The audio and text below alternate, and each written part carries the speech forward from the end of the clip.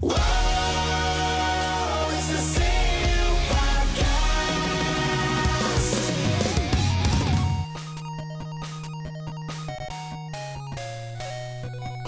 Hello, everyone, and welcome to the best of the CU Podcast. This is a special recording.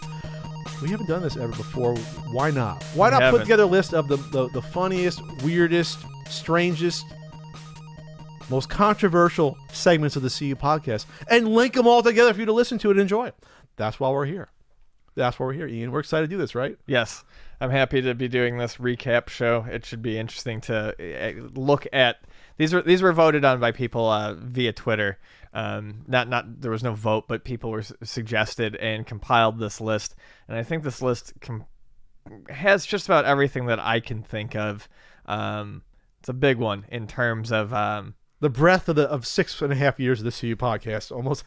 Yes, the reasons why you listen to us. Yeah, I mean, I could have probably put in a couple more Ian's yelling at me, but there's a couple of fun ones in here. Maybe the Toys R Us one recently will make the list. But anyway, so here you go. You're going to have the best of the CU Podcast. Starting off first, Ian, is going to be a certain tale from the game store where someone might have run out with a crate that was marked free.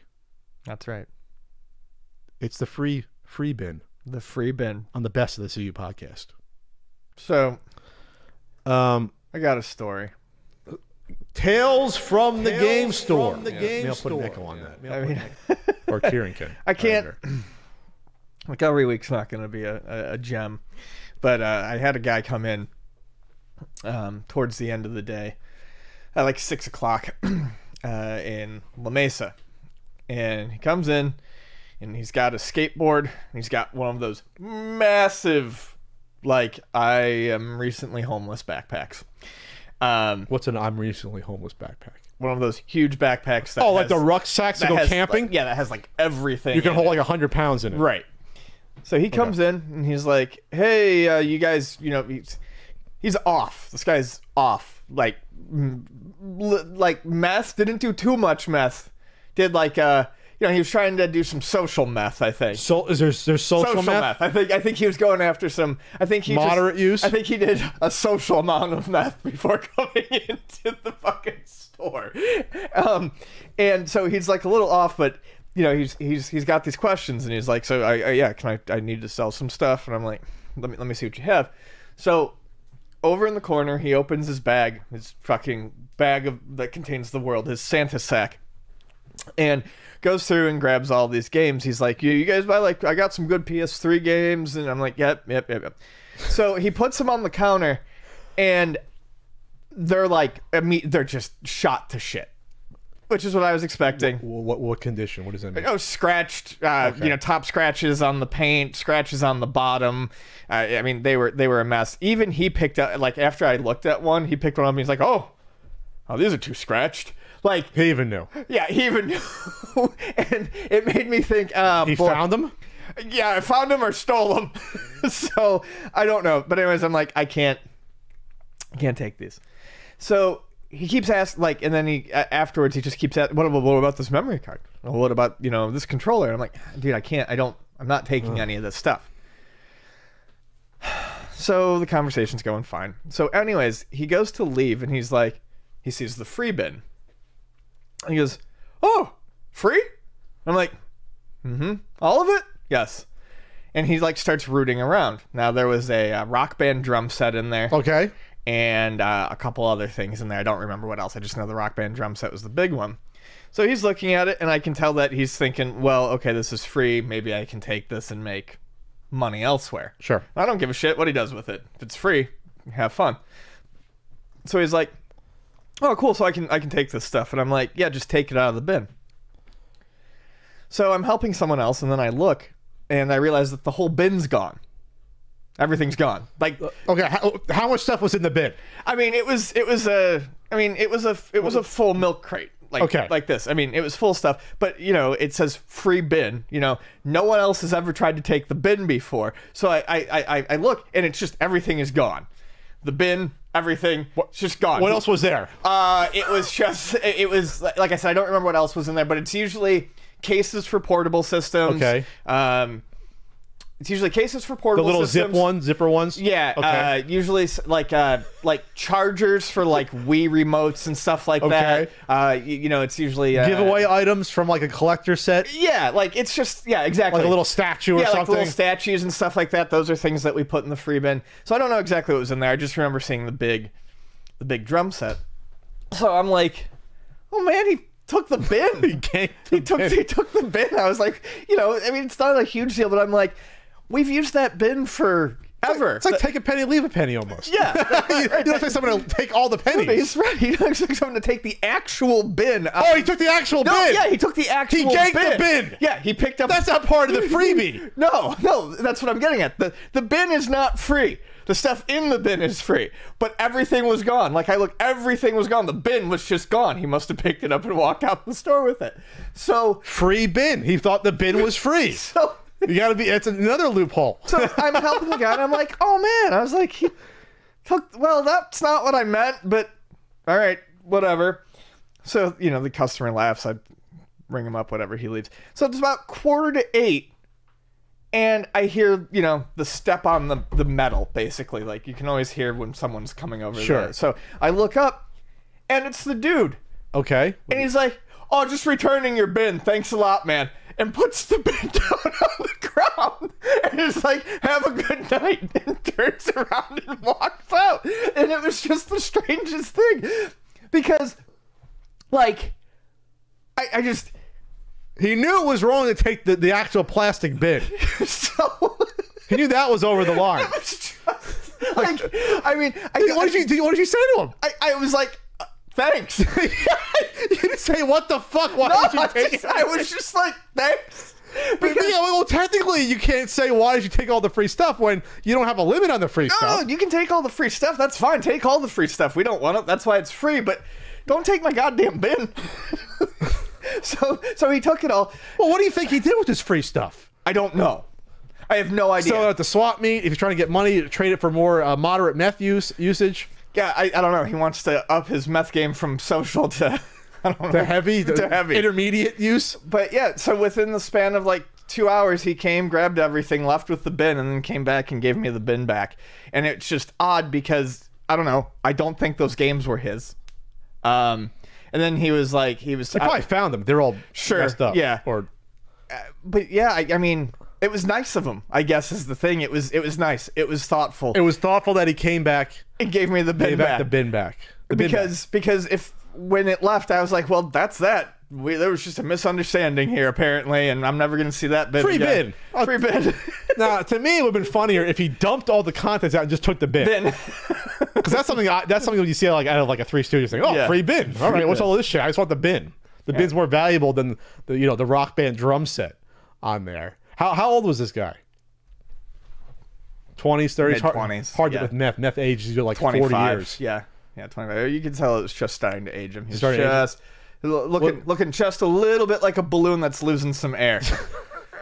Getting just those Withered. Getting those light surface wrinkles, the withering. Yeah. Was he dressed okay, or was it definitely social, or this is becoming a lifestyle? He was dressed okay, and he You always gotta look at someone's shoes. That's how you tell. and he didn't. I could tell that there would probably be an odor problem within a day or two, but at that point he was holding it down. Okay. All right. So, Ian, by the way, you're not clean shaven this week. no. When I say by the way, they're not associating your look with meth, but you were clean shaven last week, and now you're not. You tried it for a week. Yeah, I mean, every time I do it, I don't like it. So You look very, very baby faced. Yeah. I miss it. Remember the first podcast when you had the Prince Valiant look? It was great. yeah, that was when I was growing the hair out. That was fantastic. I missed those days. I had the same bushy hair going on. Okay, well, Ian, thanks for Tales from the Game Store. From the Game Store. Echo.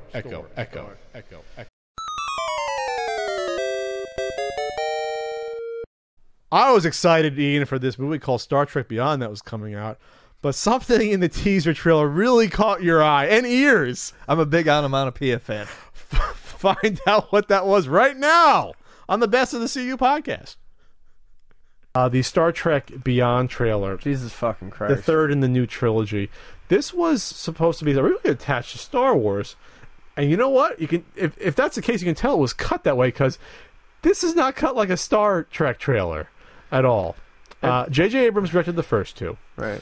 Justin Lin directed this one. He's a guy that did basically help revive the Fast and the Furious franchise. And you can tell by watching this. Yes, you can. At least from the trailer. Because I love the Beastie Boys. You love the Beastie Boys. Sabotage is a great song. Rest in peace, MCA. Sabotage is the song trailer, but this is cut like a straight-up action movie. Which, okay, a lot of the Star Trek movies are. Most of the Star Trek movies were action movies, especially from Next Generation on. They sort of said, this slower sci-fi morality and ethics conversation. We don't need that. We'll just have a shoot the Borg for an hour and a half. That's fine. But let's try to keep some of it in Star Trek. From this trailer, it's just people jumping around, spin kicks. You have a female alien that looks like a ripoff of Gamora. They figured, Gamora was big in Guardians of the Galaxy. We'll do our version and give her white skin. And we'll have her dressed the same way in leather and do spin kicks. That's what I'm getting from this trailer. People hanging from cliffs. People hanging from cliffs and jumping and... A motorcycle! A motorcycle! Kirk, I guess, got that replicator and got on the replicator and got an off-road motorcycle or moped or something and is doing jumps. And it comes out in July. It looks terrible from this teaser. That's what I'm trying to say. And I like the first two Star Trek movies. But... I always say this, Star Trek is much better on TV because, not saying Star Trek can't have action. Good Star Trek has action, but it also has, again, it has those sort of questions. Should we be doing this? Is this ethical? The morality that comes up with sci-fi. It's not just straight action. And this one's like, should we be... Can you do that effect again? Shiver. There you go. That's exactly what a motorcycle does. And basically in the trailer...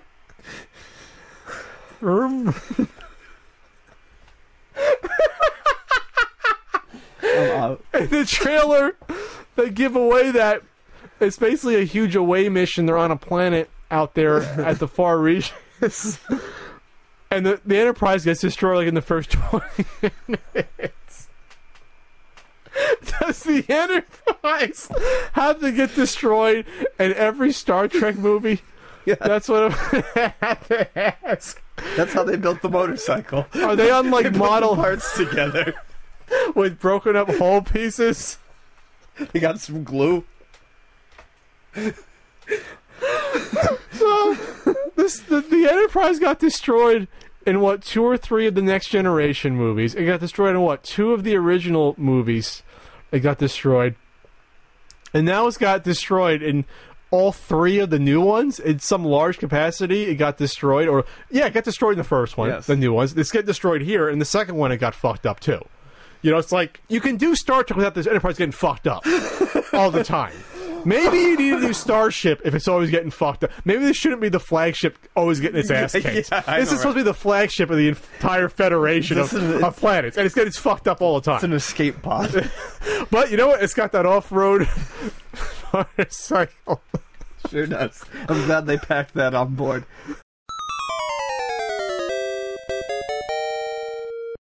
Ian, Super Mario Bros. 2 was a horrible game. Yeah, so was Zelda 2. Ninja Turtles, terrible. No, awful. Not really. We're talking about revisionist game history on this Best of the CU podcast. Loaded question. How much does video game history suffer from revisionism? I.e., E.T. worst game ever, Super Mario Bros. 2 illegitimate, etc. How much? A fuck ton of it. Okay? Pat and I have mentioned this in passing before, but, I mean, just to go with the ones that you mentioned right now, E.T. is not the worst game ever. E.T. has a lot of problems. E.T. is not even a particularly good game, but it has a lot of good ideas. Super Mario Brothers 2, at the time, excellent game. No one gave a fuck. It was either they didn't know or they didn't care. Actually, no, Nintendo Power actually mentioned it. That was Doki Doki Panic, and no one gave a shit. Right. No, but here's the thing. At that point in time, no one was used to sequels to these games. Yeah. They weren't blockbusters, so no one was necessarily expecting more of the same. It was just something different. The one that I always bring up, because I know it's hard, but it so totally gets unfairly shit on. and it's one of my favorite games, is Zelda 2. Zelda 2 is a fantastic game and is dumped on constantly by modern gamers. But it wasn't when it came out. But it wasn't when it came out. It was excellent. Yeah, and it's only dumped on because it doesn't fit the mold of other Zelda games. So a lot of I think modern opinion on older games, like the ones you had mentioned, is definitely. I think this comes from younger people. So they think that, I grew up with, say they grew up with the 64 Zelda games and on, so that's their idea of a Zelda game. They go back to Zelda 2, this isn't what I'm used to. Or the same with the Super Mario Brothers game. Super Mario Brothers 2, the quote-unquote real version, is a piece of garbage. Oh, I like it, but I don't like it because all they did was add like a few new elements to it, pasted the rest on, and made it really fucking hard. And that was just Super Mario Brothers 2. I mean, I like that, but I don't necessarily like it more than what we got as Super Mario Brothers. Oh, it's not even close. We'll add wind to it. We'll add a dumb mushroom, which makes no sense. Howard Phillips explained this to me in person because I asked him about it. And I was like, all right, Howard, what was the deal with this? Why did Super Mario Brothers 2, why didn't the Japanese come out? And he said, they sent us the game to North America. We played it, and I was like, all right, first of all, it's really hard. But second of all, you just change all the gameplay balance from the first one, which made it a good experience, right? You can run through quickly. Yeah. And you get the mushrooms. You cannot run through the Super Mario Bros. 2 Japanese version quickly at all. You get destroyed. So they basically changed what made the first one good. And he said because someone putting a speed run into the comment section right now. Exactly. Yeah. But do that the first 100 times you even play it, and it's not going to happen. Yeah. So they basically it changed the foundation of the gameplay of the first one, and I agree. Why put in power-ups that harm you? It doesn't make any sense. Is there any games that really have done that to that extent? Especially after the first one, we were used to that. And so no, I'm glad we got the Doki Doki Panic version. I think it's a wonderful game. Again, I think there's an echo chamber with commenting on the internet, and you seek out people with similar comments. So if it gets to the point where it's the worst game ever. Zelda 2 is, it's not a real Zelda game. So you find other people have the same opinion, and then it just grows from there. Right. So then when new people research Zelda 2, they'll come up with why Zelda 2. Someone blogs why Zelda 2 is not a real Zelda game. Why E.T. is the worst game ever. And that's where it comes from. Yeah. Because when these games came out, when I played 2600 games at my friend Billy's house, we must have popped ET in, and we never said, "Oh, this is the worst game ever." Compared to the other 2600 games, it's on the same. It's almost on the same sort of platform as the other 2600 games. It's not. What I mean? There's a lot of bad 2600 games out there. Oh yeah, tons that are worse than that. I had a guy in the store the other day who just incessantly argued with me that ET, and he kept saying this. E.T. was officially the worst video game ever made. Oh, was it voted on? Yeah, and after he said that, like, for the 5th time, I'm like, it's really not that bad. I said, I've played it, it's not great. I said, but it's got some good ideas. And he kept saying, like, it's officially the worst game. And I said, how is it officially the worst game? He's like, I read it on the internet. Oh, and at that point, I was just done. Well, that's a bad thing with, using the internet for general knowledge at all.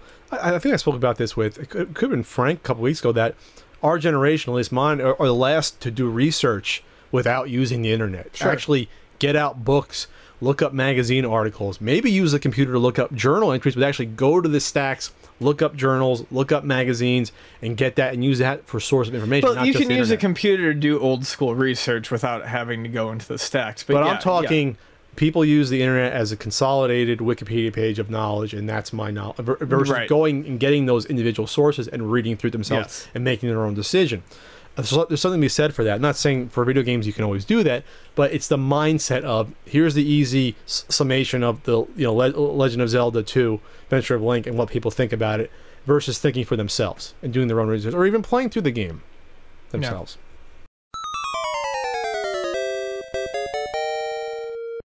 Our pal James got a lot of crap for saying he didn't want to review the new Ghostbusters film in 2016.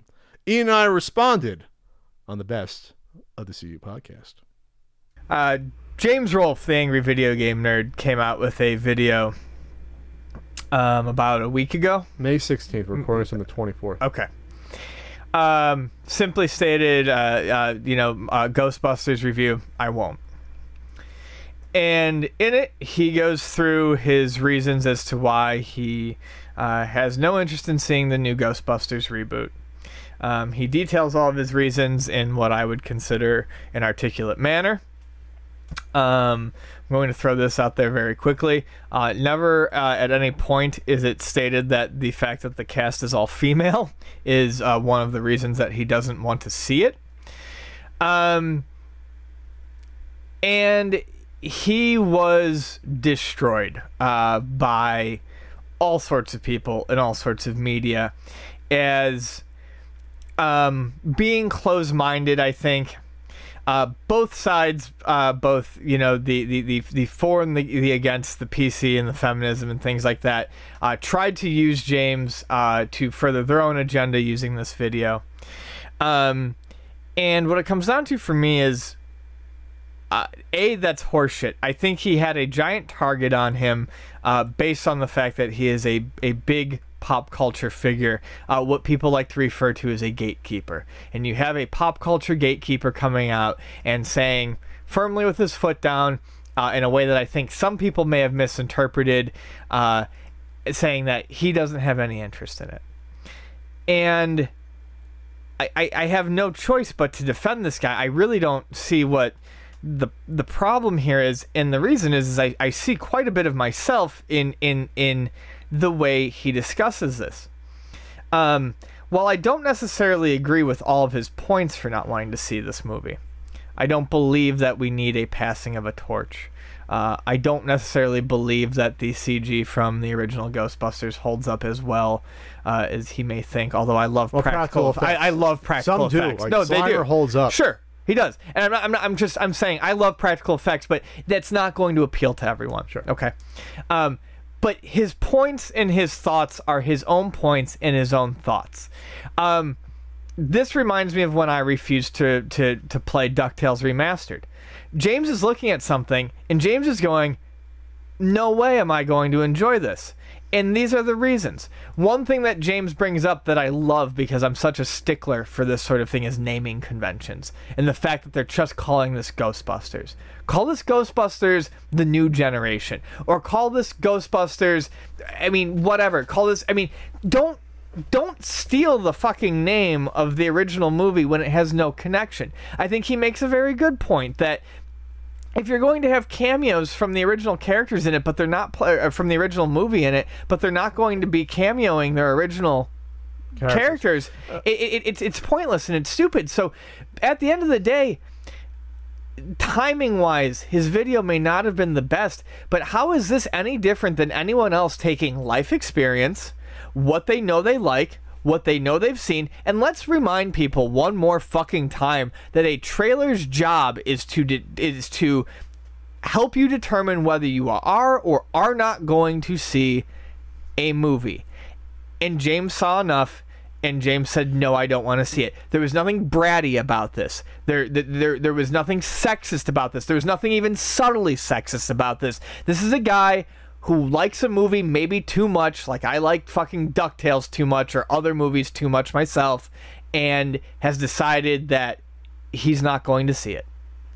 All right, before I give my part, yes, I am friends with James. Ian is his Max and Irma's partner. That's a restaurant. So we know James. We like James. James is a good person. He's treating me well. I respect him. He respects me. He bought me a beer when I looked really uncomfortable at MagFest and talked to me. And honestly, to this day, he may not remember that, but that meant a shitload to me. I mean, that's neither here nor there, but he's a good fucking dude. I don't remember that. Regardless of that, I would say what I'm going to say regardless, whether or not of how well I know James. So people forget that there's reasons why he did this video. Or they don't care, because again, people had an agenda tagging him, which we'll get into. James put out this video for a few reasons. He put out this video because he's a big fucking Ghostbusters fan. Right. He's huge. He did a video where he went around New York and videotaped, they don't use tape anymore, but went around and went to all the spots that they filmed like parts of the film. Like he found the firehouse, he found Tavern on the Green where they filmed the scene from the first movie, things like that. He tried to find locations. He loves this film. The same way probably that I love Back to the Future. It's the closest thing I can say. Like, if they remade Back to the Future, I'd feel probably the same way he feels about Ghostbusters. I don't have the connection to Ghostbusters that other people have. Right. Neither do I. I think it's a good movie. I think the sequel is average at best. That's where I disagree with James, where James thinks the sequel is good. He said I went back and watched it and it was good. I don't think the sequel is good. And I think I'm more objective than that because I don't have this nostalgic feeling for Ghostbusters. I didn't see the original Ghostbusters probably till when I was in my early 20s. I never saw it as a kid. I saw it in my late teens. I was not one of those. I don't remember ever being on TV as a kid. That's why. I remember Back to the Future being on TV and Goonies or whatever. Don't remember Ghostbusters being on TV. My main Ghostbusters experience was the excellent Real Ghostbusters cartoon. That was my main experience for the most part. So he put the video out for that reason. He didn't want to deal with people asking him to review the movie when it came out. That's the second reason. The third reason was he put out a very good video recently detailing this was a setup for the history of Ghostbusters 3. He put out a video detailing the long and tumultuous process of the actor saying it's going to get made next year. Bill Murray saying, I'm never going to do it. Now I am going to do it. Bill Murray's going to be a ghost in the movie. Back and forth. This movie's been in pre-production or production for like 15 years. Back to like 2000, they were going to do a Ghostbusters 3. Then finally they did the video game, which basically counted as Ghostbusters 3 because all the characters came back to do the voices. So that was the other reason why. So I was in Norway the last night when I saw Ghostbusters trending on Twitter. #1, and I was thinking, wow, the new trailer must have came out, but it didn't come out. What came out was James posting a video saying I refuse to do a review on it.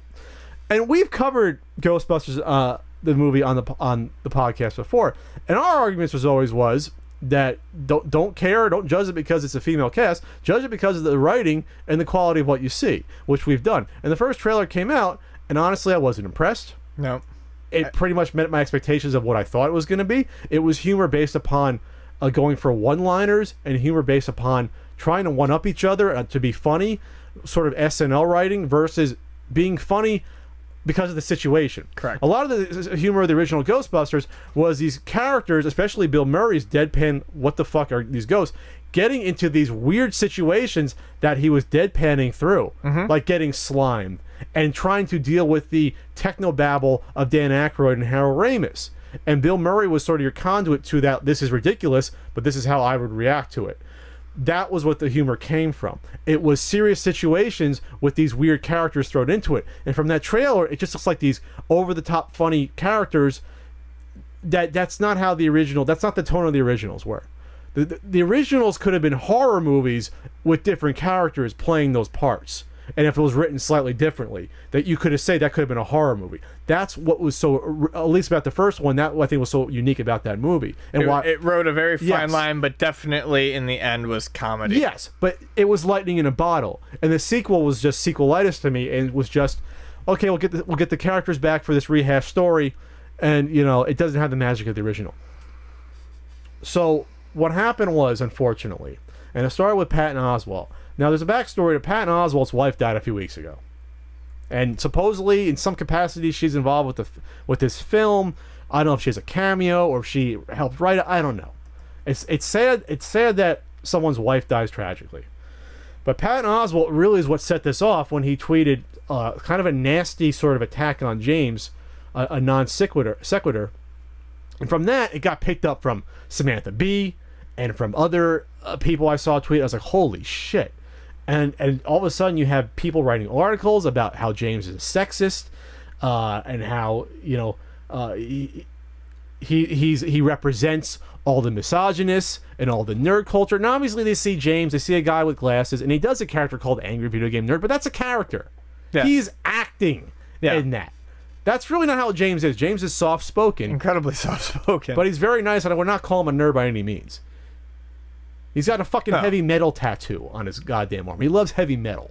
You know, like, he's not what you would call a nerd. But to these people, like you said, they see him, and to him he's a gatekeeper. He's the biggest quote-unquote celebrity so far who said, I'm not going to see this movie. Again, didn't state because it was women. It was because, for reasons we stated, it just didn't look interesting to him, and he loves the franchise. And so people go after him. So what I'm going to say is this, and this goes into a larger discussion about, if you want to have diversity, more diversity in film, more female leads in action movies, that's fine. You if you want to attack people that don't agree with that, which I think is silly, which I'll get into why in a second, because there's been a decent amount, not a lot, but a decent amount of movies with female action leads that done well in the past 15 years, which I'll get into. Some not so much. Go after the people that actually you should go after, and don't cherry pick someone to sort of push and move your agenda along, thinking that here's the biggest target, let's go after him. Patton Oswalt even said that I picked the wrong target. Didn't apologize, which he probably should have, but said I picked the wrong target. Yeah, because it's not James. It's unfortunately now you have both sides. You have the ultra hardcore feminists who are attacking James and saying that it's sexist, but you also have the complete opposite side that is trying to use them as a banner. But he's not the one. I mean, he's so far out of the loop on this shit that he shouldn't have ever been brought up in these terms. Sure. And then you have to deal with articles like Devin Faraci wrote an article, and he's on one of these fucking film sites. I don't want to promote. But his article, this makes me sick to my stomach, entitled "The Soft Sexism of Hating on the New Ghostbusters." You don't have to be sexist to dislike the movie, but it helps, and basically just rips into James in this article as the model of here's a guy who's not really, he doesn't think he's a sexist, but really is, the quote-unquote soft sexism. This is what I'm going to say to that. Mr. Faraci, you make me sick. If I ever meet you, I'll say that to your face. If you want to go after someone who says, I don't want to see this movie because it's women, and it looks like there's abject sexism, that's fine. But when you get into this whole weird realm of, I'm going to say what you really are, even though you didn't say it, or I know what you're thinking, even though you may or not be thinking of it, that's fucking scary. Yeah. And that's where we're at, though, unfortunately, where it's this really weird Orwellian reality where you not only have to watch what you say, you have to watch what people might perceive you to be thinking, even though you're not saying it. And that fucking scares me. And it's unfortunate someone like James got caught up in that mindset where he became a lightning rod.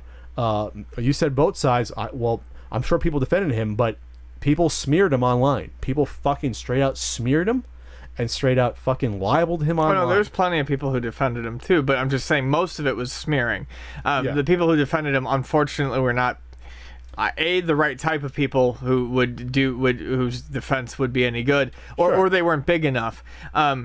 What bothers me so much about that article is this complete disconnect and inability to realize that so much shit has been whipped up over this movie because of female leads on both sides, people going at it, that it's been completely forgotten that someone might just really care about a movie franchise and not like the direction it went in. Sure. My biggest pet peeve originally was that it wasn't a sequel. And I figured if you're going to do this properly, and this is one of the things that James says, if you're going to do this properly, you have to at least connect it. You have to give the original fans a reason to go see it. So put cameos in, or at least have it in the same universe. Sure. To pass the torch. At least do that. I don't know that there needs to be a whole origin story to the new team, but put it in the same universe. Same universe. Yes. Acknowledge it. Because now when you see they're in a firehouse again, they have the same hearse, they have almost the same outfits, they have the same dynamic of the four characters.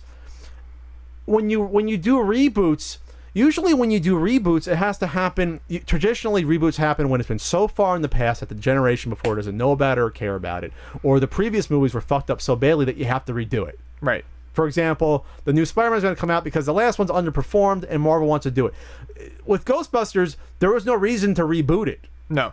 You either do a soft sequel or you just keep it in the same universe, and that's what everyone wanted. This isn't what people wanted.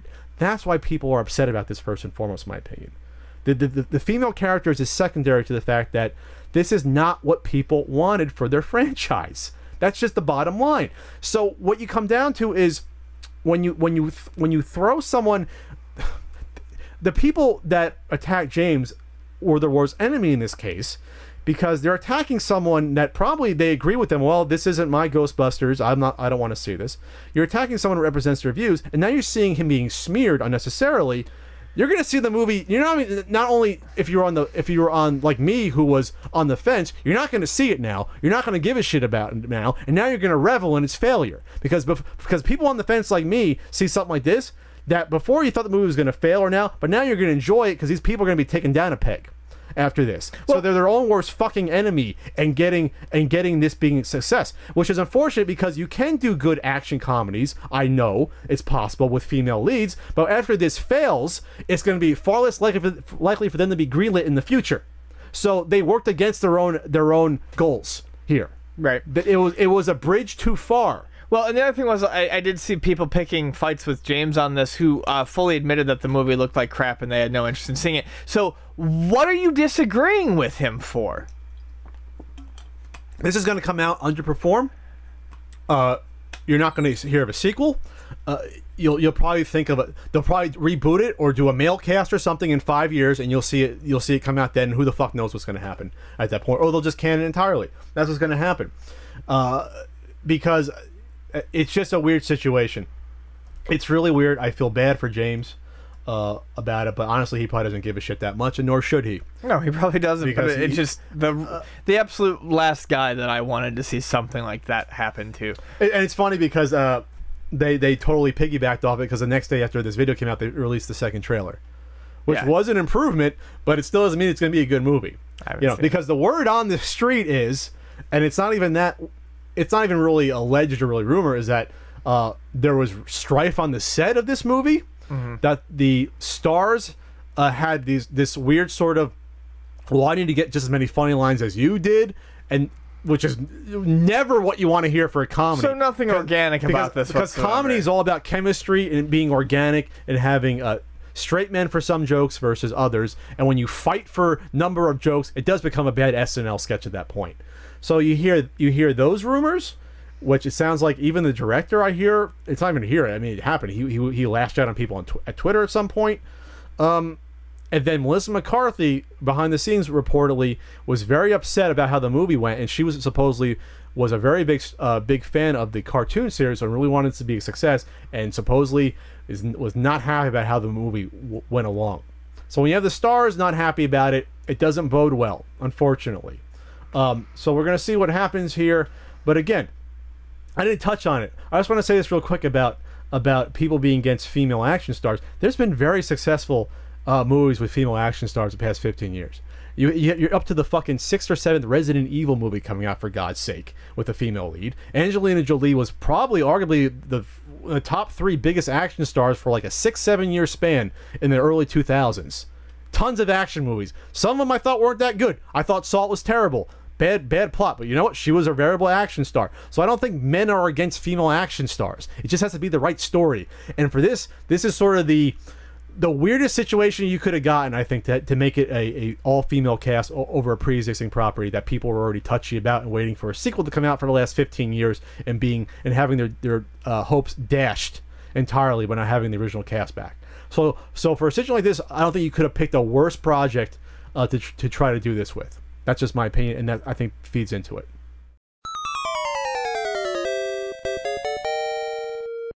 Okay, so this is probably the most requested one. Everyone loves to relive my pain through the story I told of going to a customer's birthday party.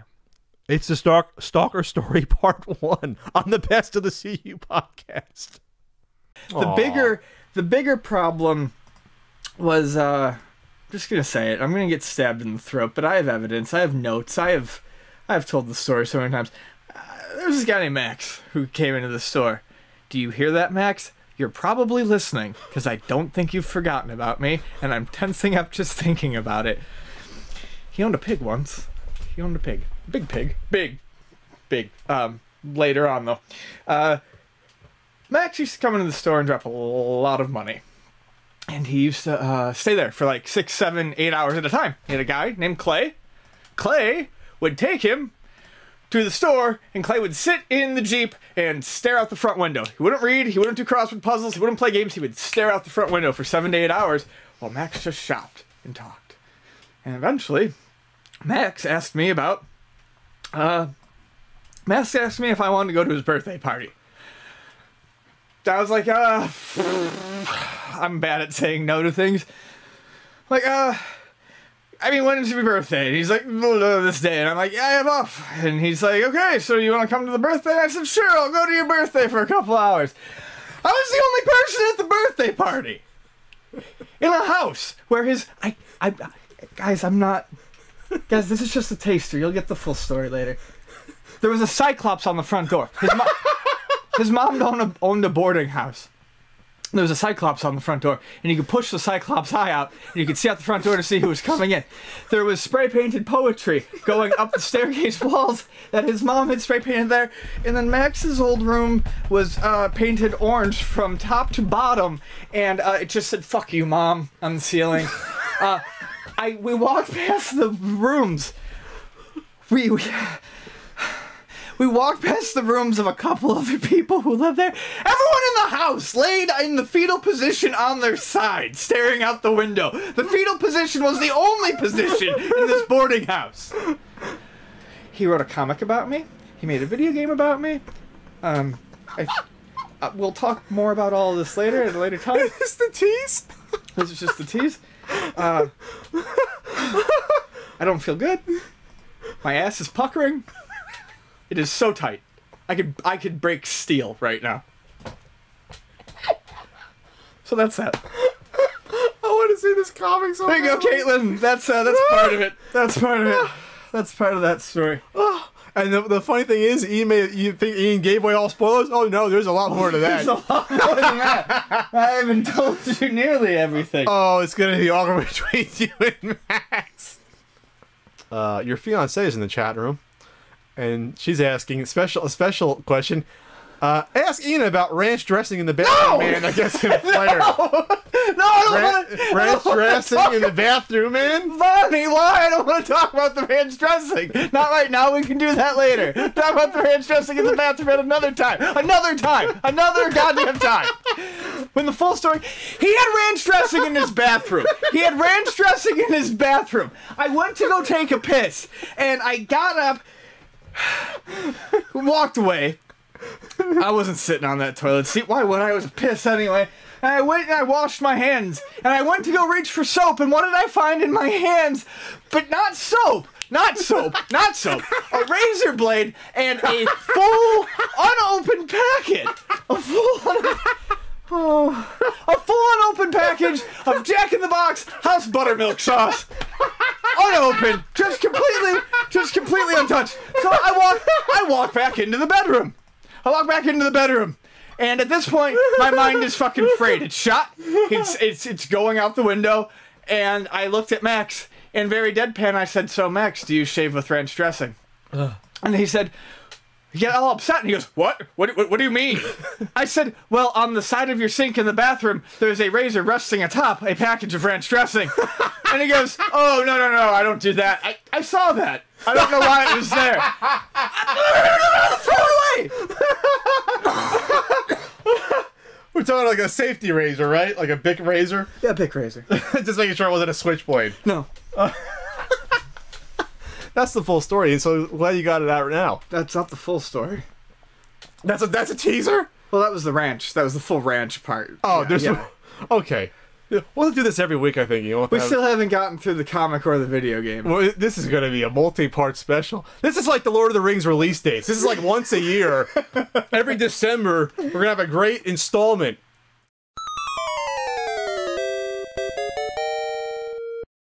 Kanye West once said that he was going to name an album TurboGrafx, a system that is far cooler than he is. Let's talk about it, or hear us talk about it on this next entry in Best of the CU podcast. You know what's funny? When you see TurboGrafx 16 trending on Twitter, and you have to like scratch your eyes and wondering what the hell is going on with that. And then you realize it's because Kanye West nonchalantly tweets out that TurboGrafx 16 is going to be the title of his next album coming out in the summer. And everyone loses their fucking minds, especially anyone associated with video games at all. Yeah, I was going to say, I don't know if everyone lost their mind, but well, his fans lost their minds. Our community certainly did. It's interesting. The guy's a fucking asshole. I mean, fuck him. I really don't like Kanye West. I just don't. great producer, big asshole. Oh, he's a great artist. Not going to deny him that. But it does kind of humanize someone because his tweets were like giddy. Yeah, it was like I'm thinking about when I was a kid. Yeah, it was like back in 1990. It was like he just sat down and he's like, "What the fuck, man? Fuck it. I miss playing video games. Yeah, I love blazing lasers." You know, so it was just it's weird to see a celebrity on that level, especially someone like Kanye, who holds himself in such high regard that you would never expect him to just fucking start talking about video games. He said nerd vibes, and is like he's remember himself being a geeky kid. Yeah, you have to be a geek if you have the TurboGrafx 16. Right. It's not like a random thing you get. You have to like go. You have to say have to specifically ask. You have to say, you know what? I want that one console that no one else in my town has. I always say, literally, it was me who had a TurboGrafx 16, and the kid literally across town, and the biggest house in the town I lived in, whose family won the lottery. Yeah. And we were the only ones who had the TurboGrafx 16 that I knew of. And I got mine because I won it in a newspaper contest. Yep. Which I've told you this story before. It's an insane story, but it's true. It's a good one, though. So he sent out a few tweets.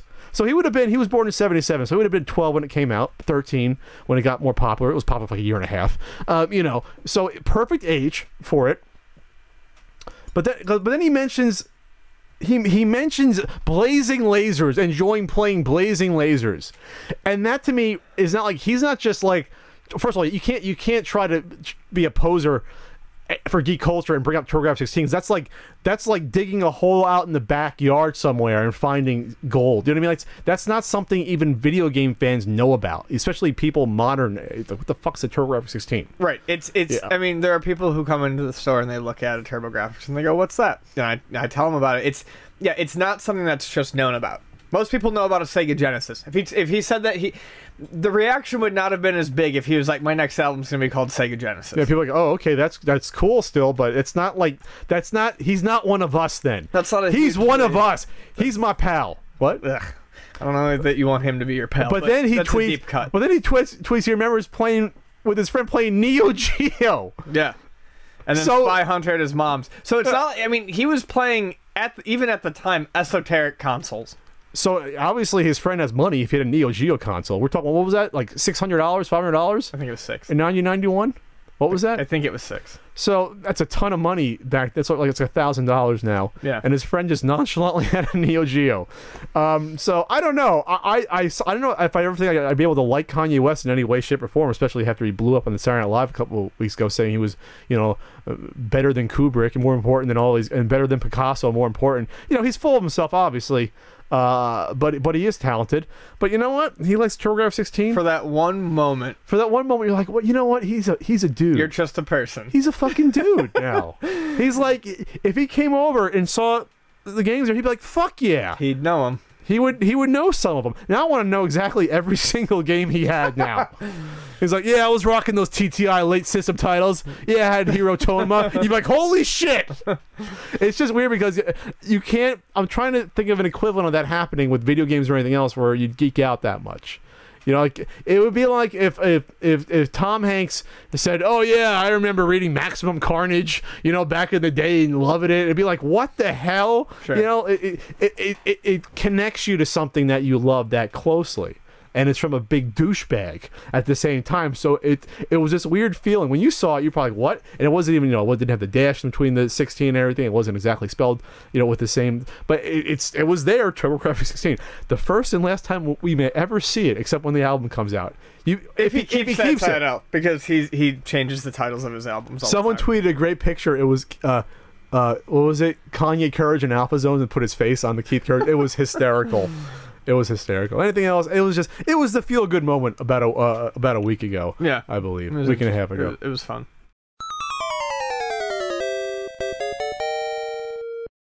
One thing from my youth will never ever stop haunting me, and it was talking my brother into getting Home Alone 2 on the Nintendo for Christmas one year as a gift. We talk about this and other Christmas gift memories next on this Best of the CU podcast. We're going to talk Christmas. Christmas time is here. Happiness and You're murdering it. You want to try? No. That's why I'm not. All right, I'm just going to tweet this out about our new topic. So, I guess in general, just Christmas. This is our last podcast before the holiday, which is in a week from today. Christmas, not the holiday, but one of them during our season. What are some of your standout, I guess, Christmas memories? They don't have to be gaming related, but of course, with us, it'll probably be intertwined with video games. But you know, what's some? Give me one or two of your ones that like are memorable for either being really bad or good, Christmas wise. I don't actually remember a whole lot of bad Christmases. I always really enjoyed it.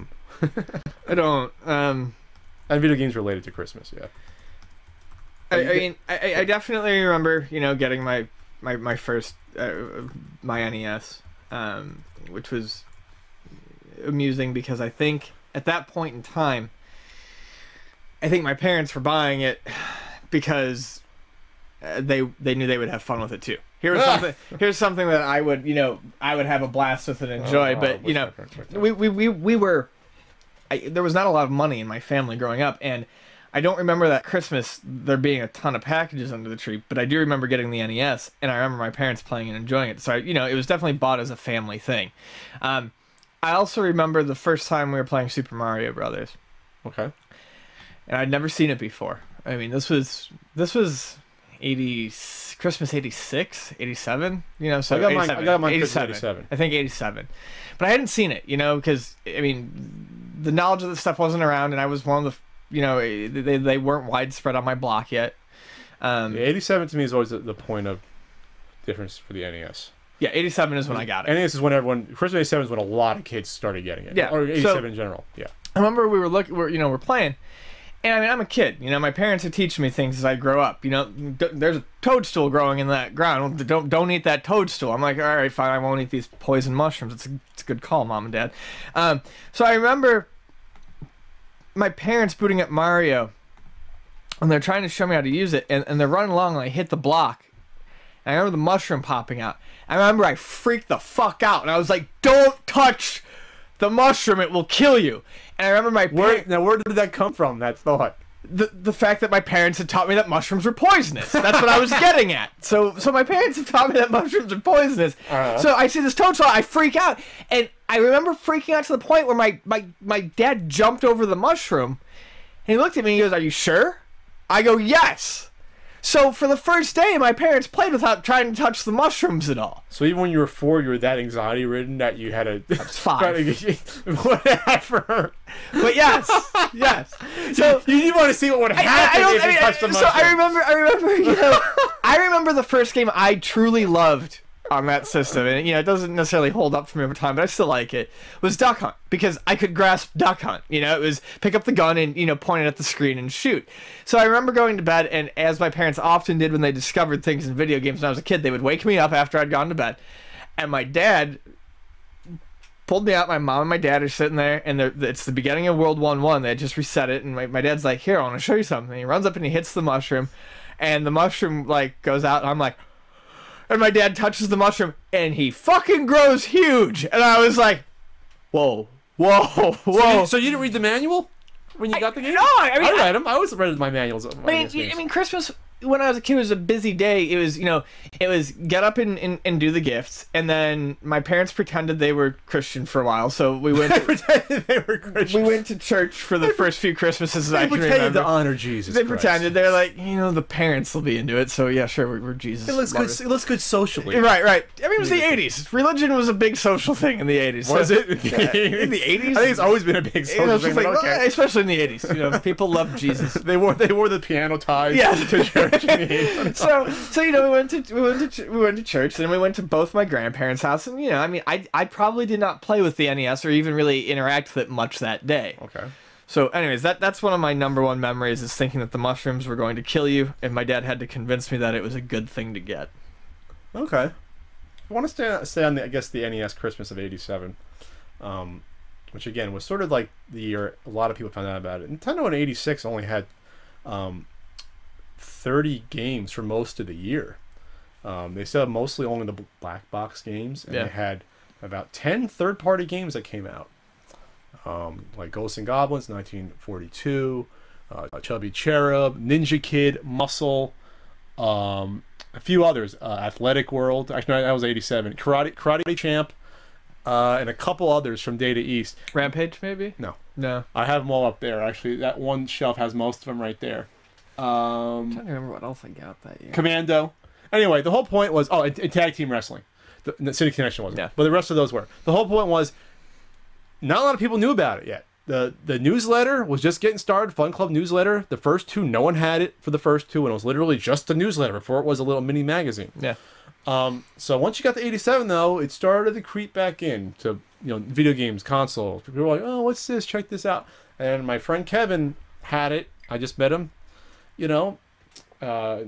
in school. He just moved there I forget from where he moved.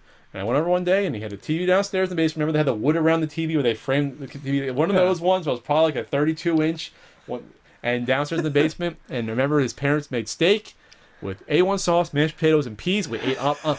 We ate up on the bar, and Kung Fu was on the TV. We paused it, and that's my first NES memory. I'll never forget that.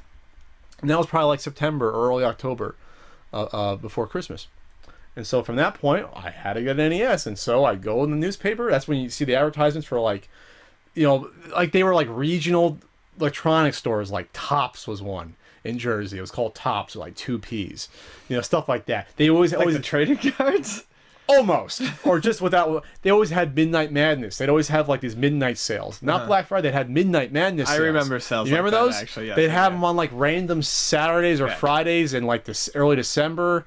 And so they'd have get a color TV for $50. It was like, oh my God. And then they'd have one of them to get you in there and try to sell you a refrigerator. So anyway, so they always had to answer that. And I always go, hey, yeah, look at this Nintendo, I want it. And so I did that every week. And then, I finally, I was very excited, but this was my first home console. I played games on the computer on the XT we had since I was 5. I played games on that, but this was a video game console. This was like, wow. And just because my friend had it. My friend Kevin had Kung Fu, he had Duck Hunt, he had Top Gun, maybe a couple others he had, I remember. But then I got the console set, that one, the control deck set with Super Mario Brothers, and then my uncle got me Ikari Warriors, and then Spy Hunter. Those are the games I started out with. I know I wasn't afraid of the mushroom at first.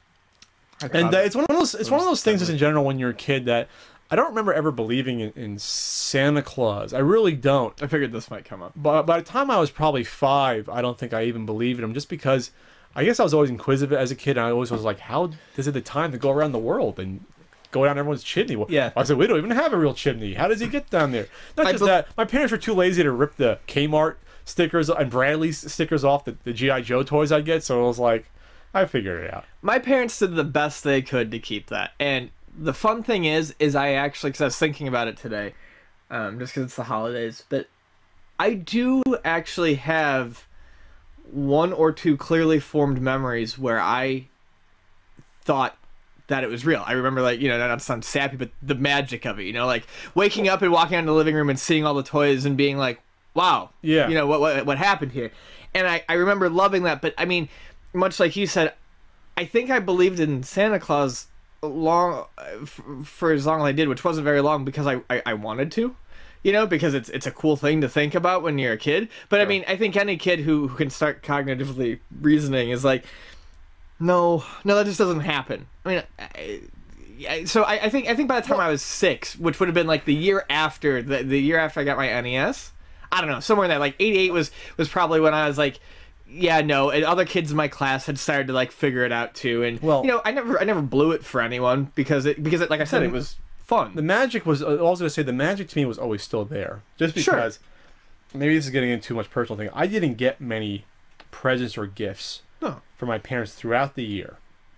It was rare for my dad to come home.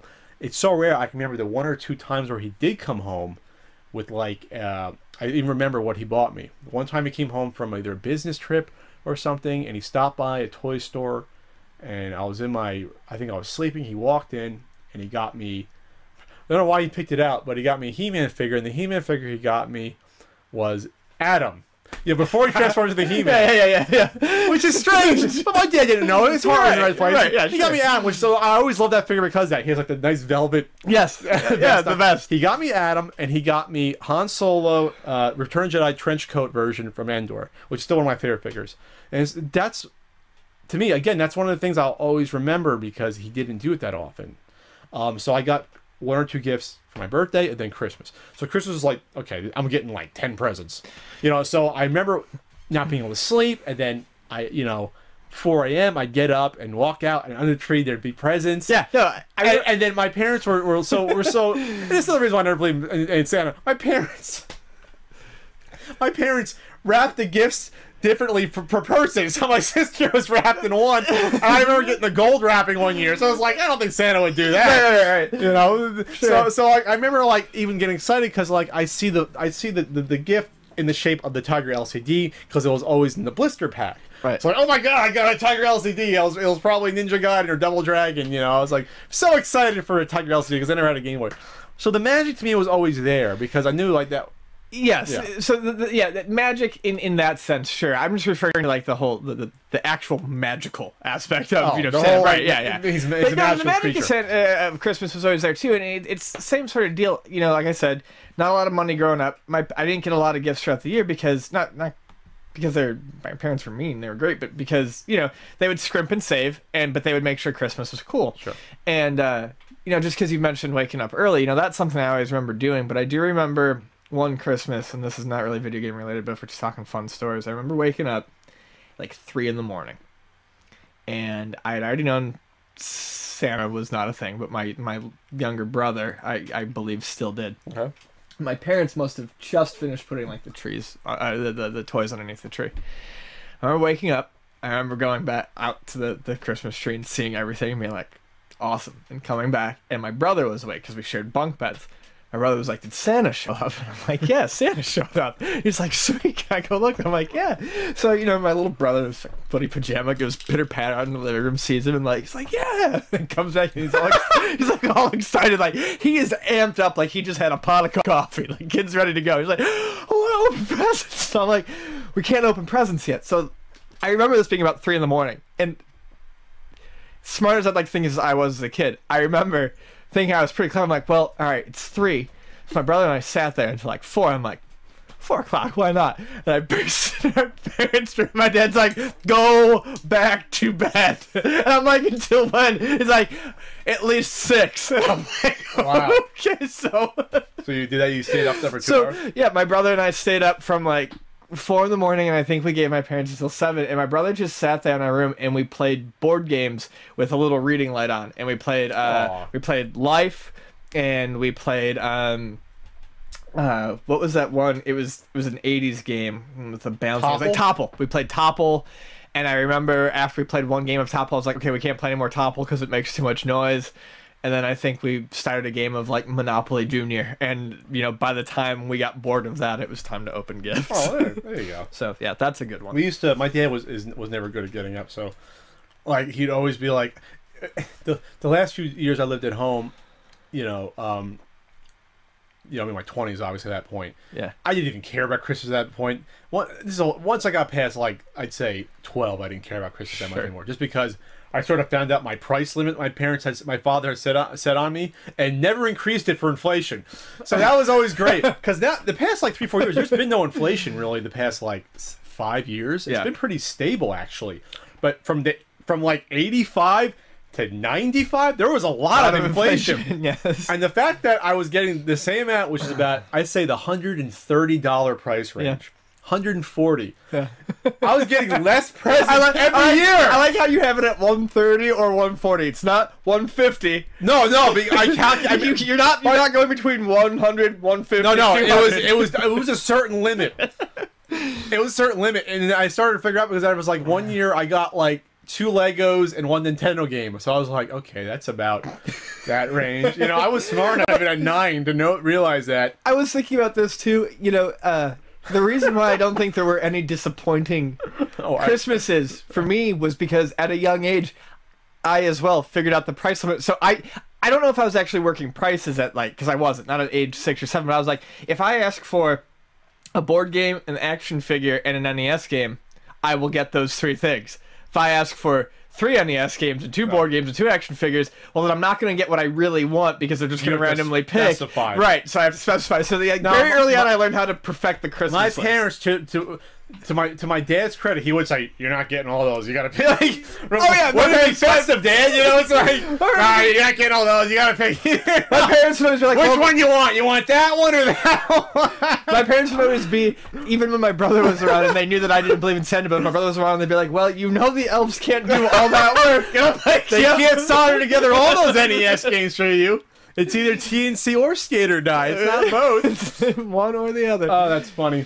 Then, of course, I really realized that by the time that, like, you know, Zelda 2 came out, that was one of the infamous chip shortages or whatever, where literally ordered it from Sears, one of the nice Sears catalog, ordered it for Christmas, and didn't get it until April. I talked about that to the first marathon how by. You actually talked about it on the podcast because someone asked you to recount the story and you did. That was an awful Christmas because of that. That was the worst Christmas ever. That was '89. Christmas of '89, I believe that was. Or Christmas of '88. Because then the game came officially out, I guess, early '89. But officially, if you look at NES, it'll say like late '88. You could get it at Toys R Us, but it was limited for whatever reason.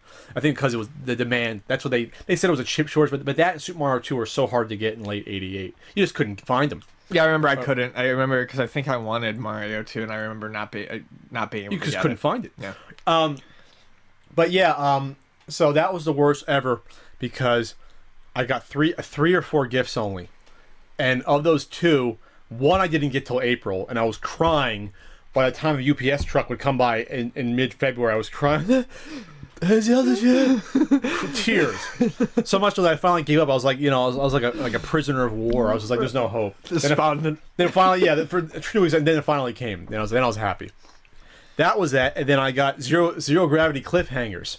Remember the race cars, the slot cars when they were still popular? Oh, the ones that would go up the wall. It was the first one going. I was like, oh, yep. It worked like shit. My buddy had those. They were awful. It got stuck. It would get stuck. Or it would just fly. Or it would fly off the track and get stuck. The sweet spot on the trigger was like so sensitive. Yeah, was a millimeter. It was really bad. So that was returned. I don't remember what my dad got me in lieu of that. He may have just given me the cash. You know, so like go buy some Lay's. Yeah, exactly. So you can see how like this is why I have all this shit now. You can see you don't have to be a like psychology doctorate student to see why I have all this stuff. But the fact of the matter is that Christmas I think I ended up getting like 2 Lego sets, which I loved. The castle system, I loved them. But that was like it was rough that Christmas. And from that point on, I was sort of like. The castle system was one that I got. It was probably the only Lego set I ever got. I got the big black evil castle and the smaller gray one. I had the smaller gray one. Yeah. And I remember my brother growing up, my younger brother was the Lego kid. He was the one who always wanted Legos. Sure. And he always the thing was I never paid any mind to Legos. Never wanted Legos. I love Legos. And then every time my brother got a Lego set, him and my dad would sit there building it all day, I'd be like, this is the fucking coolest thing. The coolest one I think my brother ever got was he got the big pirate ship that had you could go below the deck. That was like mid-90s. They started coming out with other stuff. I would say early 90s. That was the first non-castle space or city. Yeah, it started branching out a little bit. Yeah. I don't think it was like. I don't think it was mid-90s, but it might have been. It was early 90s, though. Yeah. But I remember up until the early 90s, for 40 years, 30 years, it was just castle. I loved the castle city set and space. when I had it. Though. I thought it started with city, then they went to space, and then castle. But yeah, I had the Robin Hood one. I think I got the Robin Hood next year. For Legos, I only had about 6 sets. I had a lot of the little ones. I had the catapult. Remember they cost like only $4? The little catapult one. I had that. I think I had that catapult. Actually. Yeah, the little yellow things you'd hit, and then I had the jousting set. It was one of those like. I had the jousting set too. It was green. It was the green base. It had the fence and it had the 2 horses with the different color metal. And you had the king and the queen, the princess. Yeah. I did have that. I did have that. It was like they probably cost like $12 back in like $89.90. So like that. It was like that big. So like Vonnie and I do like Toys for Tots every year, and every once in a while I'll go to the Toys R Us just for shits and giggles, not because I'm actually looking for anything. But I gotta tell you, the thing that I am most tempted to buy that I never actually do are those like $12, $15 Lego sets. The medium size one. I'm like, the smaller medium. Not one that would take up like a much space on my table, something that I could snap together and put on my shelf. Just like I like to buy like the little SD Gundam kits, the ones that take like an hour and a half to put together, just because it's fun. And I'm like, I never buy them, but it would be fun to do. You're at the swap meet. Let me know. I'll pick up a Lego set for you. Yeah, just something. I picked up their Harry Potter Quidditch set once, not in the box though. But if I cared about Harry Potter, and I think it's probably, fans don't kill me. It's probably fine. I like Harry Potter. I know. I'm sure it's fine. I've just never read it. I saw the movies, and I haven't seen the movies. The last few movies are really good. 5 was my favorite, I think. And I don't think I'll ever get time for the books, but it does seem interesting. And Quidditch actually does seem like the most interesting thing. It seems like an interesting sport. I was actually bummed when I... You said it seems like an interesting sport. Like for real. When they made the video game and the video game got horrible reviews as expected, I was kind of upset because I'm like, I would actually take that home and play that, like, if it actually worked out well. That looks amusing. You're a closet Harry Potter fan, Ian. I've never read a book, but sure. You look like him, so I mean... The homeless people used to call me that all the time. It's only Harry Potter? No, I'm serious. In Ocean Beach, Red used to call me Harry. Even when Red was on his worst drug binges. Merry Christmas, everyone! When Red was at his worst, Red would always yell from, like, blocks away, Harry! And I'd turn and he'd wave to me. Oh, yep. Such a nice homeless drug addict. Vagrant. While I tweet out about Q&A time coming up soon. Yeah. What time is it? We should probably move on to Q&A. Yeah, it's 10 o'clock. All right, Q&A. But yeah, Christmas time is coming. Christmas time is near. What do you ask for this year? What do you ask for? I didn't ask for anything. Isn't it kind of depressing? By the time I got to my early 20s, I basically said or at least 23, 24, I had a decent amount of money because I started to work full time, you know. And I was like, all right. My parents were like, what do you want? I'm like, well, nothing, because I mean, if I really want something, I can buy it for myself at this point. I felt weird asking, and plus it was sort of like, again, it was just weird. So I always relied. My mom would always like put in my stocking like little toiletry items, like little travel toothbrush and nail clippers. Like, this is stuff I actually needed, but what to think about buying myself. So that was actually cool. Yeah, that she would do that. You know, my parents would do gum. Started doing stuff like that for me too. Like, that's actually, it's funny that you mentioned gum. It wasn't gum, but you know, as I got older, because I got a job, and I've mentioned this on, I think, the podcast before. I got a job when I was like 14, so I also as well started buying stuff very, very for myself when I was very young. So my parents got creative. They knew I liked candy, so they'd go out and buy really fancy chocolate and stuff, and just stuff my stocking full of fancy chocolate. I loved the little like the Christmas peanut butter cup. Right. Tree. Stuff like that. Sure. And then Toblerones are something that I used to always get in my in my stocking. Something that I get pretty much every year for Christmas are everyone. I love the peanuts. That should be probably known at this point. Then they're doing the full run, and every year for years now, my grandmother gets me. Every year they do 2 books, and then they do 1 box set with the 2 books in it. My grandma gets me that every year, and I look forward to it every year. I purposely don't buy it just so I have a Christmas gift. Well, which book is it? Peanuts. Okay. They've been doing the yearly runs. They've every year has been publishing the full anthology. Yeah, so they're already up to, I think this year they'll hit 90. So like this year I'll get more Peanuts books. Yeah, they're almost done, and I've got everything up to. They're hardcover? Yeah, they're hardcover. Like the Calvin and Hobbes one I have, like the anthology. Yeah, I've read 30 years worth of Peanuts. Wow. Yep. So I know a lot about Peanuts. That's why I love it. And then when you're a kid, you kind of hate gift certificates, right? Because you want something that day. But now I love them, like, they're great. Because I buy stuff. My mom doesn't know what records I want, so she just gets me a gift certificate for the local record store. She calls up Rick and says, "Hey Rick, have a gift certificate ready for Ian when he walks in the door." And then I just I buy records for free for a day. So I think my parents gave me, or my sister did, a $50 GameStop card from last year. I still have it. I never used it. I should probably use it at some point. You should. But yeah, now gift certificates are great. They're great.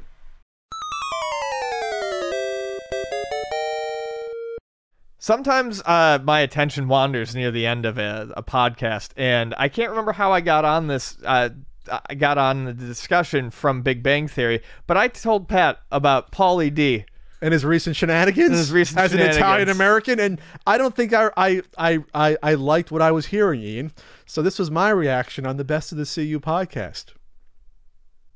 I see it as it's positive to normalize like this geek stuff. You're not just nerds that like zombie stuff, but there's still caricatures, right? And there's still heavy stereotypes of socially bankrupt characters that we don't know how to talk to girls, and we're not into sports at all, and like we only like geeky things. You got to be a mathematician to also like video games and geek shit, and it's like that's not what people who like these things are. Right. That's like a 35-year-old stereotype that doesn't really exist anymore, and even back then wasn't really. You know what I mean? Like it more existed back then, but that wasn't really the people that were following that. Sure. So that's what always bothered me about it. Because like Frank watches the show. So I got to think that Frank thinks that all these people that are into video games and you know, into this geek stuff and anime stuff, we're all just fucking losers that will never have sex in our lives. You know, like, is that really what we want that message to be? So it is kind of insulting. It is almost like a Jersey Shore thing to me. Yeah. All the people that go to Jersey Shore are Guidos. All the people that like Legend of Zelda are sexless Did dorks. you see Paulie D like 2 weeks ago was at a club with a fucking... He was on stage handing out cannoli on a stage on a platter while someone in a fucking full-on Mario costume was on stage waving an Italian flag. All right, that's my line. All right. Okay, fuck you for misrepresenting Italian Americans. I always thought it wasn't going to bother me ever. Sopranos didn't bother me that much. Now I'm fucking bothered. Paulie D. Fuck you, Paulie D. Paulie D was at a fucking club Now you're on my Jersey. fucking radar. Yeah. Holy shit, are you serious?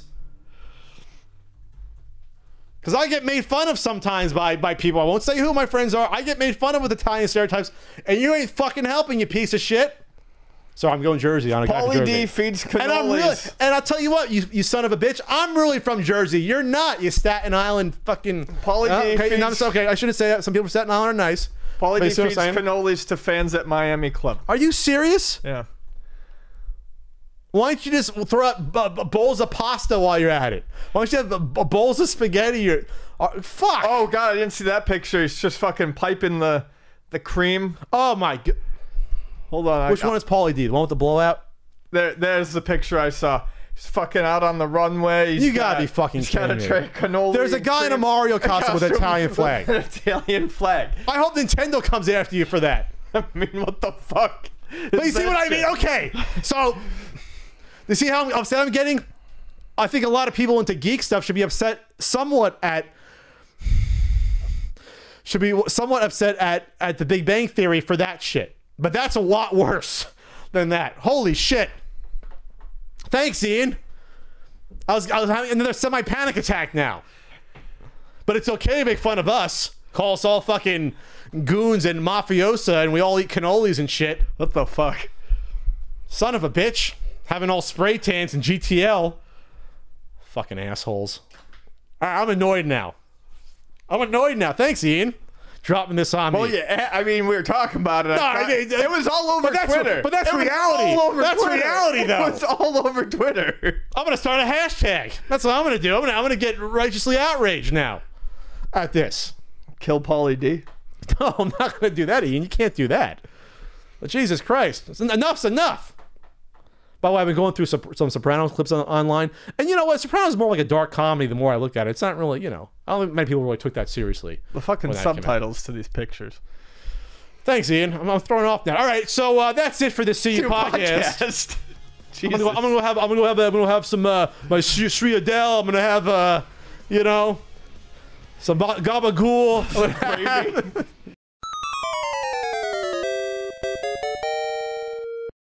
Pat and I have always had strong opinions about the DC movies on this podcast. Listen to us react as we see the Batman v Superman teaser trailer. What movie's not on your radar, Ian? Fucking Batman versus Batman v Superman. V Superman. Dawn of Justice. Dawn of Justice. The new trailer. Guys. Teaser. Oh. It's dark. It sucks. It sucks. It's fucking awful.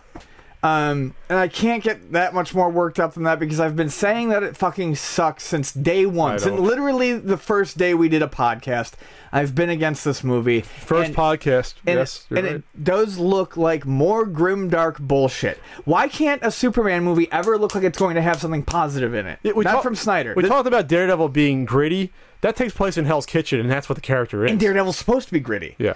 And Batman's allowed to be gritty, but Superman's in it, and really, this is not a movie that should be fucking just like. Well, it looks so stereotypically Zack Snyder. Well, the problem is that Man of Steel was dark and gritty, and that was the problem. Yes, and because they started on that bullshit fucking movie that was dark and gritty, they have nowhere to go. You can't go lighter. Every shot of Superman in that movie looked Dark. like a beaten, whipped emo boy who had, I mean, it was dark. The fucking statue, Gray tones. the fucking statue with the words "false god" fucking spray painted on it. I nearly barfed. I'm like, what are you trying to make?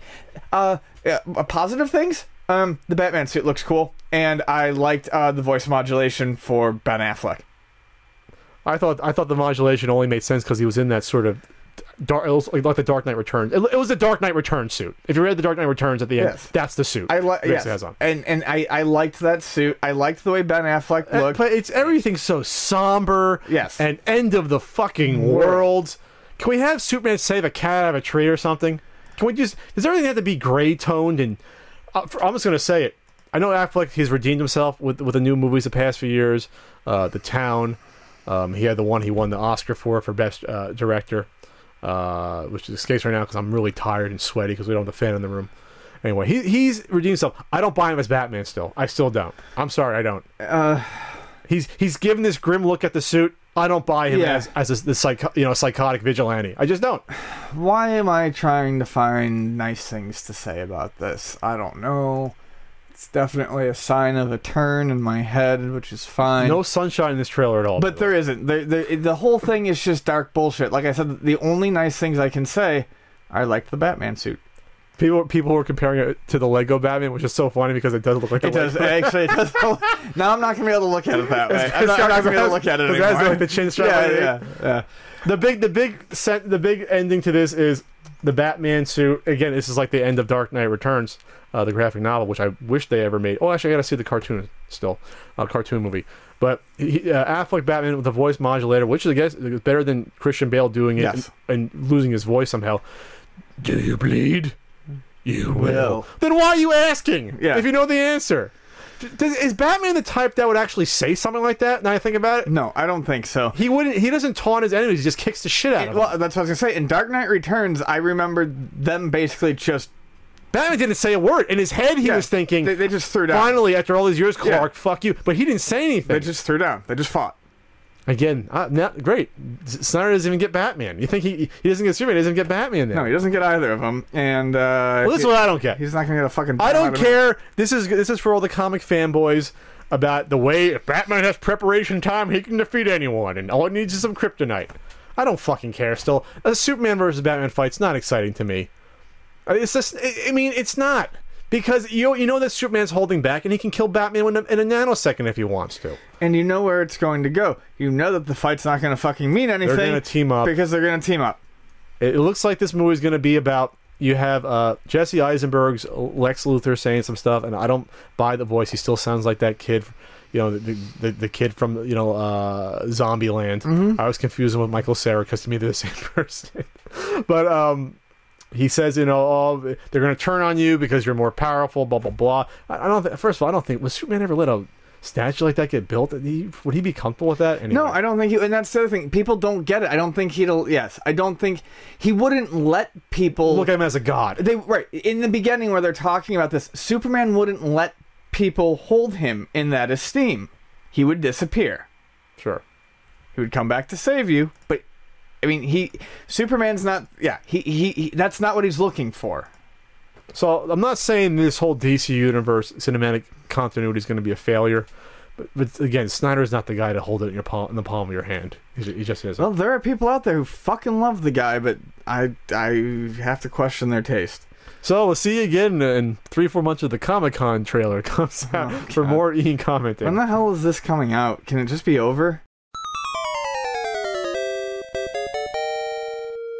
GameStop at one point announced in 2015 they're going to announce a pilot program to buying and selling retro games. This is before they did their whole initiative. Ian and I might have been a little skeptical about that. Listen now on the Best of the CU podcast. Why not roll right into what everyone has been bothering us to talk about? You know what, guys? If there's anything that we know is a bread and butter to the CU podcast, it's retro gaming news. Yeah. So you think that when we hear about GameStop starting to accept and buy and sell used games... That we're not going to talk about it?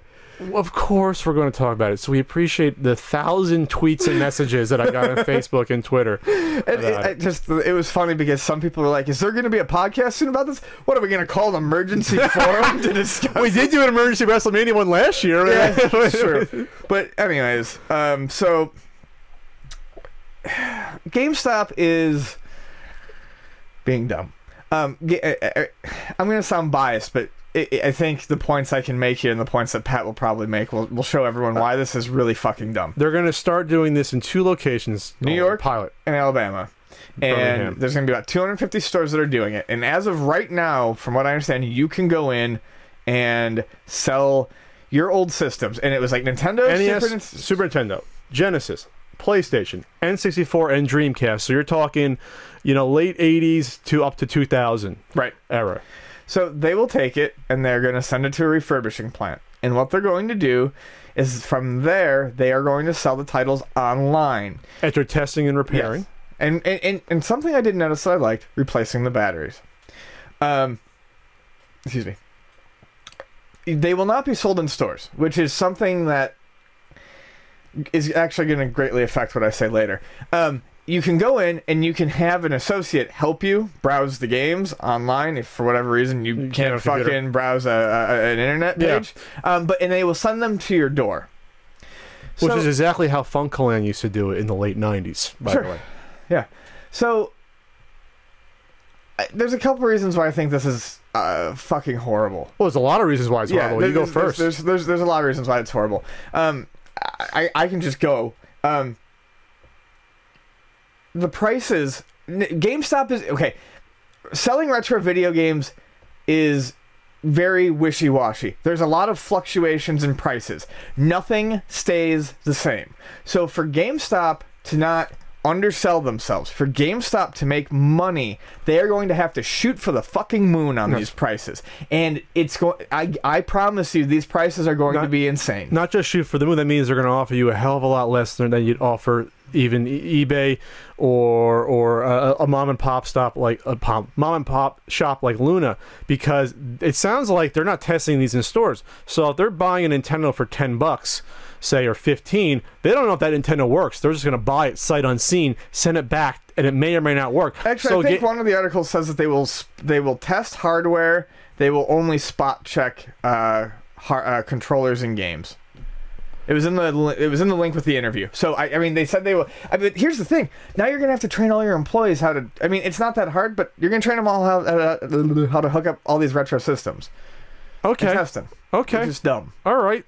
So even if that's going to be true, or they're going to test everything thoroughly, which I don't see. No. The cost incurred of shipping this stuff to a plant in multiple areas, probably throughout the country, or a couple, hiring people to refurbish, which is going to have to be done for some of these, replace batteries on a Dreamcast. Maybe there's a controller port that doesn't work all of a sudden. Yeah. Stuff like that. Repackaging it up, putting it online. That's a cost incurred that's going to be passed on to what they can give you.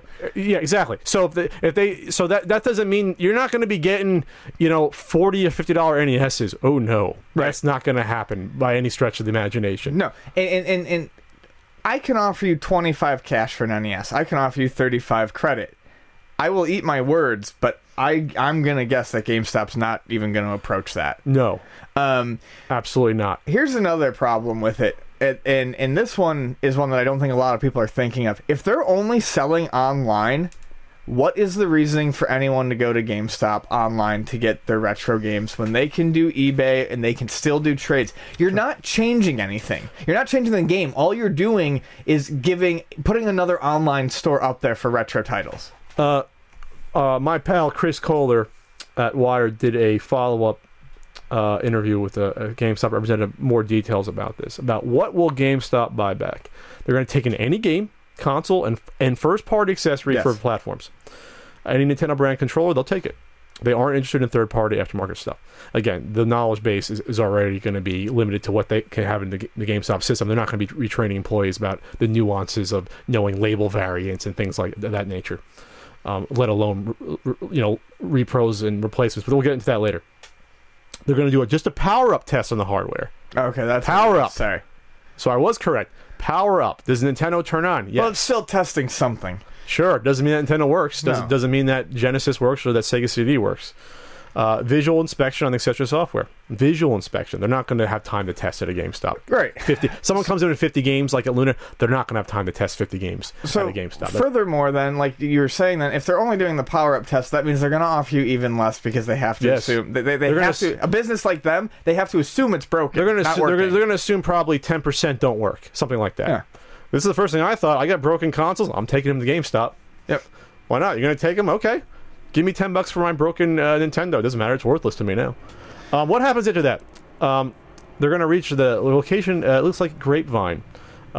Thorough evaluations, like I said, testing, repair if necessary. These are all costs that can be passed on to the consumer, by the way. Make sure that it functions. Check the batteries, blah, blah, blah, blah. This is disheartening to me. If a battery needs replacing, they'll do it before it's off for sale. If something is beyond repair, quote unquote, it'll get junked. Yes. Which is a shame because you can always use parts of stuff. Well, and not all systems provide usable parts, but there are definitely ones that do. Like any NES that gets junked is going to upset me because I can use the shells, I can use the trays, I can use all sorts of stuff from those. Asking, since Chris Kohler is a video game collector like myself, he asked, what about the condition? How does that come into play? There's going to be a single SKU in the system for every game. Meaning, condition will not matter. Yep. Meaning, boxes or manuals, meaning having the disc case for a PlayStation game will not matter. So it'll be do you have the game to play in the system? That's all that's going to matter in the system. So, again, that will mean that when you buy it online in the system, it will be a crapshoot of what you get. Some people will win. Some people will buy an NES game and get it complete for the same price they have it loose. But you might buy a PlayStation game, and just get the disc and not the case. Yeah. It's going to be a total crapshoot, and that's the only way they can manage this. And and they, he really waffled on that question. I think it caught him off guard because he's like, well, if it gets to the point where we have like an equal amount boxed and an equal amount loose, then we'll create a separate SKU. But it's like, when are you ever going to have an equal amount boxed or an equal amount loose of a game? You don't understand your own market that you're trying to sell to. The representative said if it's 98% just cartridge or just disc, we may not need to change anything in the system. But that's if it's like a Genesis game, you know how many Genesis games don't have the case and which do it. It's like 50-50. And I was going to say, Genesis is like right down the line. It's ridiculous why people don't keep their Genesis case. And anyway. it is getting to the point where Genesis games in a case are worth more than the loose ones. They're worth like almost double in some cases, if not more. Now, I mean, 8 years ago that wasn't true, but now. It's possible that, in quotes, on occasion, somebody will get happy, surprised when they open up the box and find a complete game for the price of a loose one. So they might have to do 2 listings, they said, eventually, but they're going to, like I said, this is a pilot test, 250 stores. They're going to see how it goes. He asked Chris Kohler, how do you stop fakes? It's pretty easy to buy a fake label, Chris says, and pass off your worthless crap as a rare Nintendo game, especially if the GameStop employees are only doing a visual inspection. So I think this is where a lot of things that we've talked about prior are going to really bite them in the ass, and they're not going to deal with it. You can pretend like you're teaching your employees visual inspection, but half the people that work at GameStop don't even know modern fucking video games. The people who can spot fakes are people like you and me and Chris Kohler. Hey, assholes, I think that no one gets hurt when a repro little Samson gets made. Get ready for a lot of ass hurt. Get ready about, you're going to think, we're going to be screwing GameStop. They're going to give us money for our little Samson. Think about the poor fools who are going to order it from GameStop and get sent a fake fucking game, potentially. And then, if that sort of thing takes off, then the whole market gets polluted with fakes. And good. Of course, I'm glad I'm getting rid of most of my NES. And of course, people that are in favor of repros are just going to blame GameStop for not knowing it's fake versus the people that are making the fakes. But whatever, go fuck yourself. So that's so that's going to be iffy. They're probably not going to train them on variants. I don't think they're probably going to have different SKUs for the two different versions of Metroid. They probably won't, and what if the price start bouncing for one versus the other? Well, this is what... greatest hits versus regular versions. So this is bringing it back to kind of what the first thing out of my mouth when I found out. GameStop is like a very large... is like a person trying to get through a very small door. That's what retro game sales is going to be like for them. They can't maneuver. An independent store... for lack of a better term, has agility. You have to be able to bend and adapt very, very quickly when you're selling retro games. If you want to make any money, if you want to keep your customers happy, and you want to stay in business, you have to adapt on a day-by-day basis. Price fluctuations could happen by the week. We change prices on games almost weekly for certain games. So I just don't think they've got it. Because, like I said, the end result of all this is incredibly high prices on all the games. It's incredibly high prices, and they always have to hedge their bets by offering way less in order to make sure they make money. This is a huge corporation. They have tons of employees. They're paying the people at the refurbished center, paying for posters to mail these systems across the country, potentially. And so I don't see any benefit. The only benefit I see to this, if you're that person that ends up you order a game and you get the complete version of that NES game that's worth a hell of a lot more, versus that's the only person that wins, but that's going to be the minority is going to win. Everyone else is going to lose. So I do want to point out that they did say that the return policy is still in effect. So if you get something that you're not happy with, you can send it back. Are you going to pay for the shipping yourself? Right. Are they going to challenge you if it's an expensive game? It's still such a pain in the ass that it's going to... If a person has to do that once, they are probably never going to do that again. They're just going to go to eBay, go, that's in the condition I want it, I'm buying it. No, plus, like I said, you buy a game from GameStop, you assume it's going to be real. You don't know that you might be getting a fake game or a repro label. Yeah. Or throwing this out there, what if they get what if they make a SKU in the future for complete in-box games, and all of a sudden you have a bunch of fake manuals and boxes?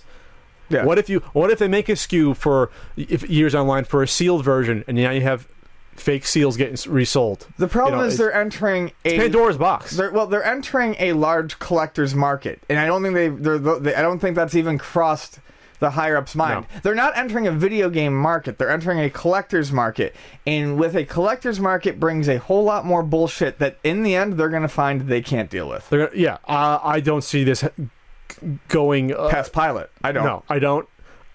It's just gonna, unfortunately, it's just gonna deplete those two areas, Birmingham and New York City, of retro games, because people, you say that, people always say, well, people are smart, they know what they have. Not necessarily. If you see a sign saying, you walk past, how many GameStops are there versus mom and pop video game stores? 10 to 1, 15 to 1, 20 to 1. If you see a sign, say you're a grandma or something, my grandkid had a Nintendo. You see a sign that, we'll give you money for your old Nintendo. I have that back in the closet. It'll be convenient for you to get out, drive, give them the 100 games your grandson had or son had, and you're getting pittance for it. Yeah. Versus you making money on it, and versus the games not being shipped off to some detention center somewhere to come back on the market maybe eventually. I wish I had looked, but it's because the pilot program has supposedly started. There's got to be someone out there who's mentioned what they're offering for certain prices. games, for like Mario 3. I'm going to throw this out there. What if when this pilot ends, they have a ton of inventory? What happens to that inventory? Who are they going to sell that inventory to? Well, same thing with the PS2s. They have never documented they've never said what they're going to do with all those PS2s. So then GameStop just sits on a bunch of shit, and then what happens? Do they try to sell it off eBay themselves? Yeah. Sell to a reseller, a giant reseller like Lukey Games, to buy it all, then mark up the price even more? Or fucking absolute worst case scenario, they decide it's not worth it for them and they junk it. Yeah, I hope they wouldn't do that, but I don't see any positiveness at all. Absolutely none. No. And like in as the owner and I were discussing, just on a base level, the fact that it's online only does nothing to differentiate it. No. And does nothing to entice people to go to the GameStop website to get it. All it does is, like I said, Funkoland, late 90s, early 2000s, when they're still selling games there, it's clicking to see, hey, maybe it'll be a stadium that's become available, and I can buy it. If it's real and if it's there, that's all it's going to come down to. What an absolute mess. You can use your store credit towards it.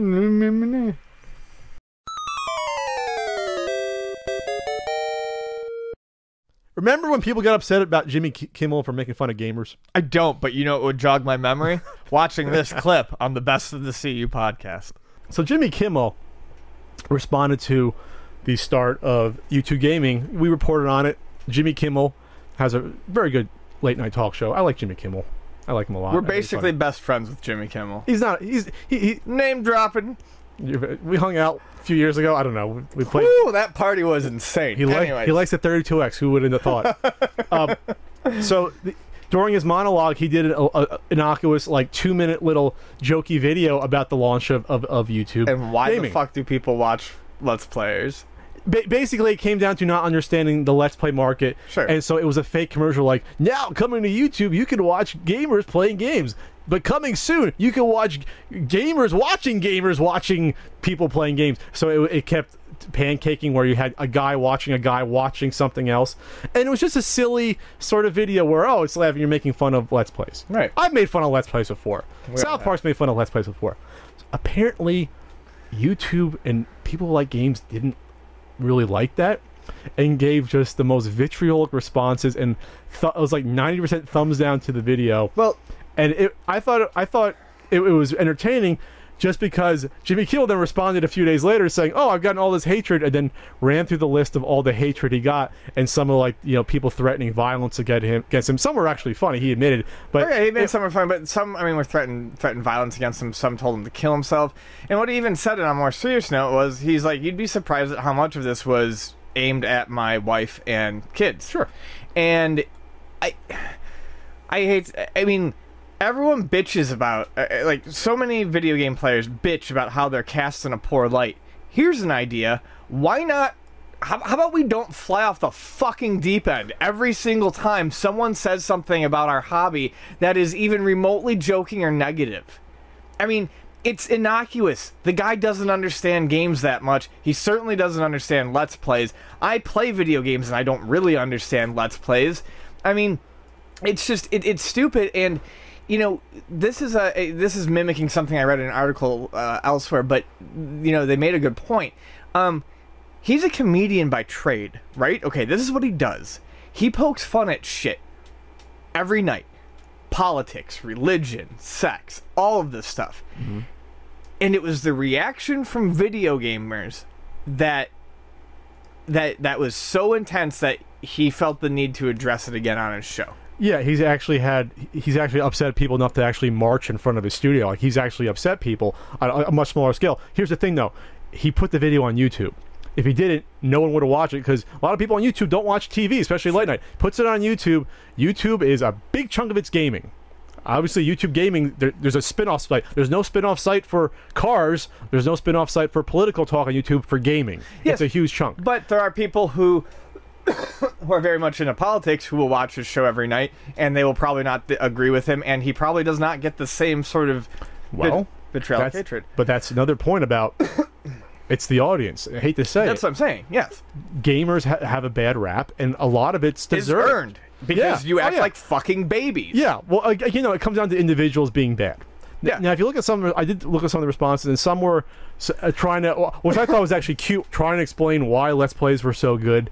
And it's like, okay, you have a big comment, maybe you have YouTube fans, you actually get to shine a light on your channel by leaving a comment, because people can read it, gets thumbed up, whatever.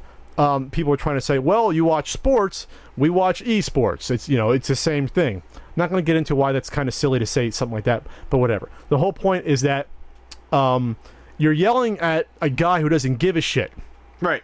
To begin with. He's getting more material for this. He gets most of his views off a different audience that aren't watching gaming on YouTube. His audience are watching on TV, or maybe they're fans like Conan O'Brien and watching clips like that. But he's being himself. He's not pandering. He's a comedian. He's just going with what he thinks is funny. And you're attacking him like a fucking baby. Yes. That's what it comes down to. Like a spoiled, rotten shit. Are you at the point now, I consider myself a gamer in some respects, but that's not my identity. I think that's a problem with whether it's identity in politics or in your hobby, is that you can more easily get offended when stuff like this happens. Because to you, that's your entire world. I am a gamer. You are insulting my world. You're insulting me. This is all I have to stake my existence on.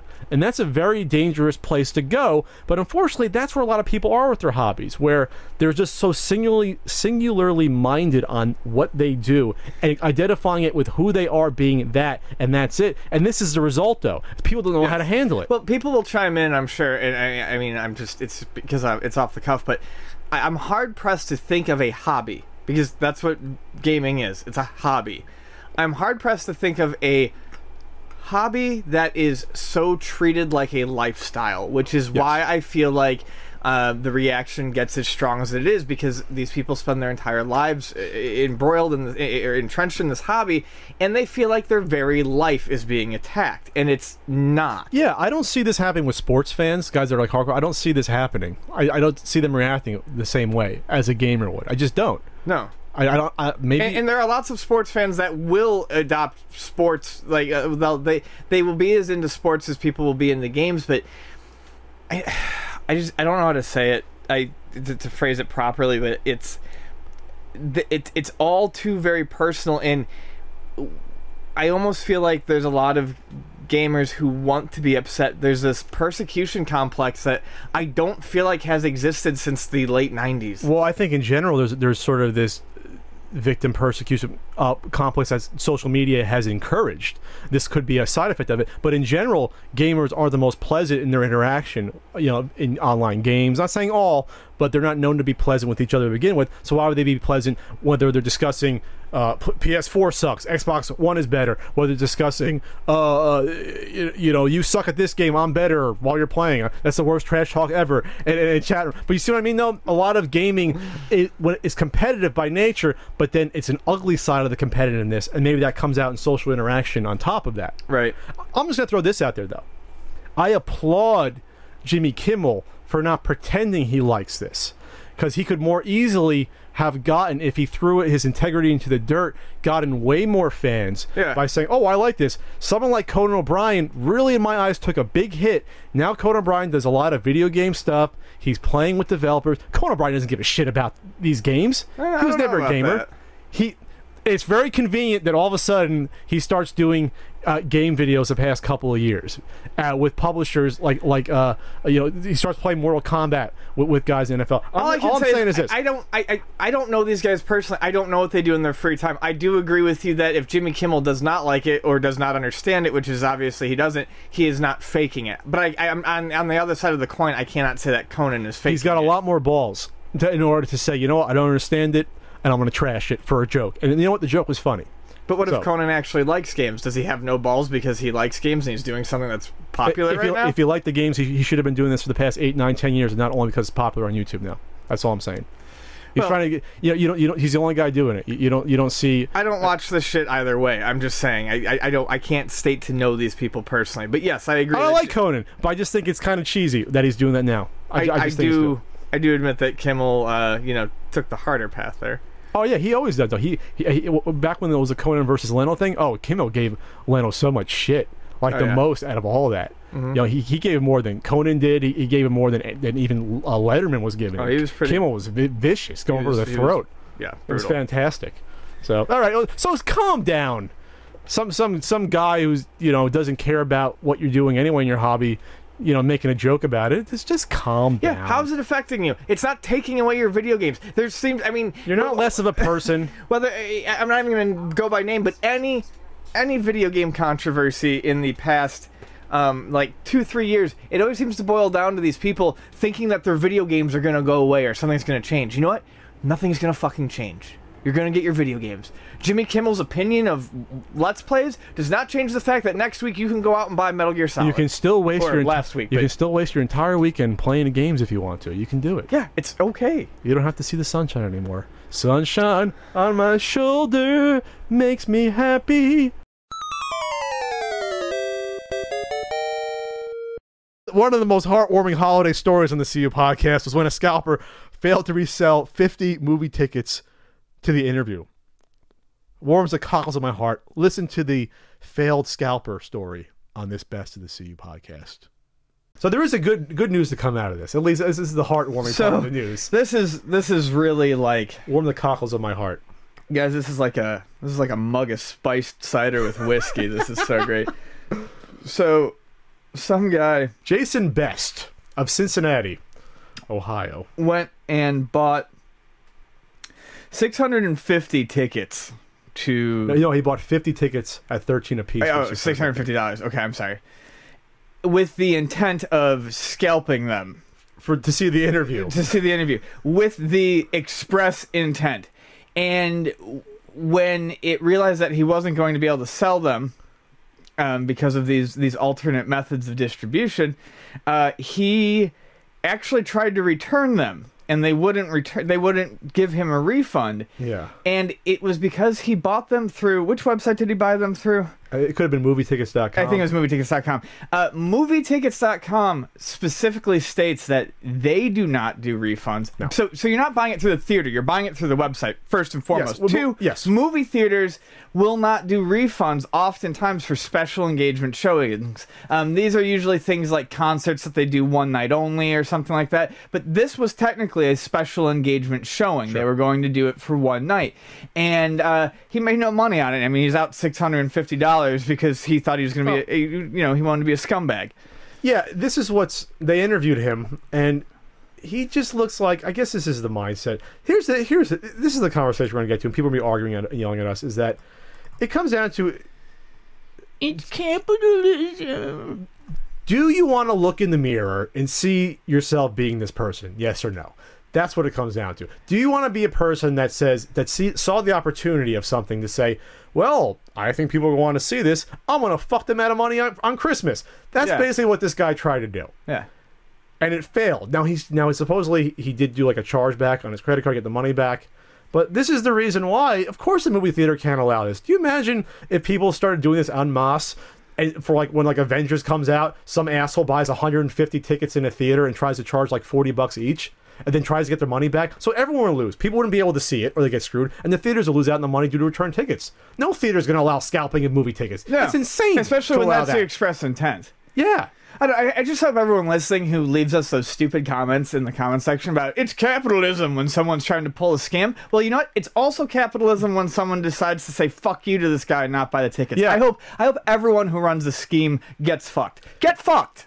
Get fucked. Yeah, movie theaters actually have the right to refund at will. They don't have to. Yeah. They really don't have to. And especially if, like I said, scalping in movie theaters is, no one's going to allow that. No. It's not legal. You can allow how you want to sell your product to someone. So it's just funny that when they interviewed him, he was like, well, I knew people were going to see it, so I figured I can make money on this. Here's my problem with whether it's this or Amiibos. You talk about one thing with retro games that people, quote unquote, putting them in people's hands. When it's a new product, a reseller or scalper is not providing any additional value at all. No service. For raising the price artificially. You are not enabling it to get into someone's home easier. You're not making it more widely available. You're not fucking, putting a spit shine on it. You are just taking something out of the market, artificially inflating it and putting it back. That's the biggest problem with something like that. A few podcasts ago, I got into it with someone on the in the comments section, and they basically refused to see the difference between something like a new product like a GameCube adapter and something like a rare game, basically accusing places like Luna Video Games of doing the exact same thing that we're talking about, and it's not, and it's because why do we even have to fucking explain this? A mass-produced item. I wanted to get up and fucking smash my face on the shelf just now. Why do I have to explain this to someone? Why can you not see the difference? Do you have too much fucking fat in your eyes? Pieces of shit. It's a different product. It's not on the market anymore. Anyone can go into a store and buy a product, provided that you stupid fucks don't buy them all and charge 3 times the amount. It's capitalism. Eat my fucking cock. It's different. There aren't Super Nintendo games on the market anymore. There aren't NES games on the market anymore. You can't walk into a store and buy them. No one is getting screwed. That's the natural appreciation of price, not the artificial appreciation of price. Sure. So, I mean, it's the same thing. Sorry, I had to go off on that. It's the same thing you said about the Amiibos, though. Yeah, you're not adding any value. This person isn't fucking delivering it to your door with a blowjob. They're not going down on you. They're not eating you out. Nothing is happening here that you couldn't get by getting in your car and just going to Toys R Us and paying $13. Thank you, Ian. And that is the difference between a scalper or reseller of a new product versus old stuff that's out of stock. All right. So this guy is a piece of trash. What's his name again? Merry Christmas.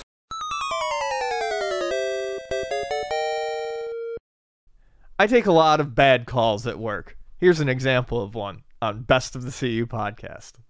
I'd like to hear about the scumfuck who called the store. That's a term that I use a lot online.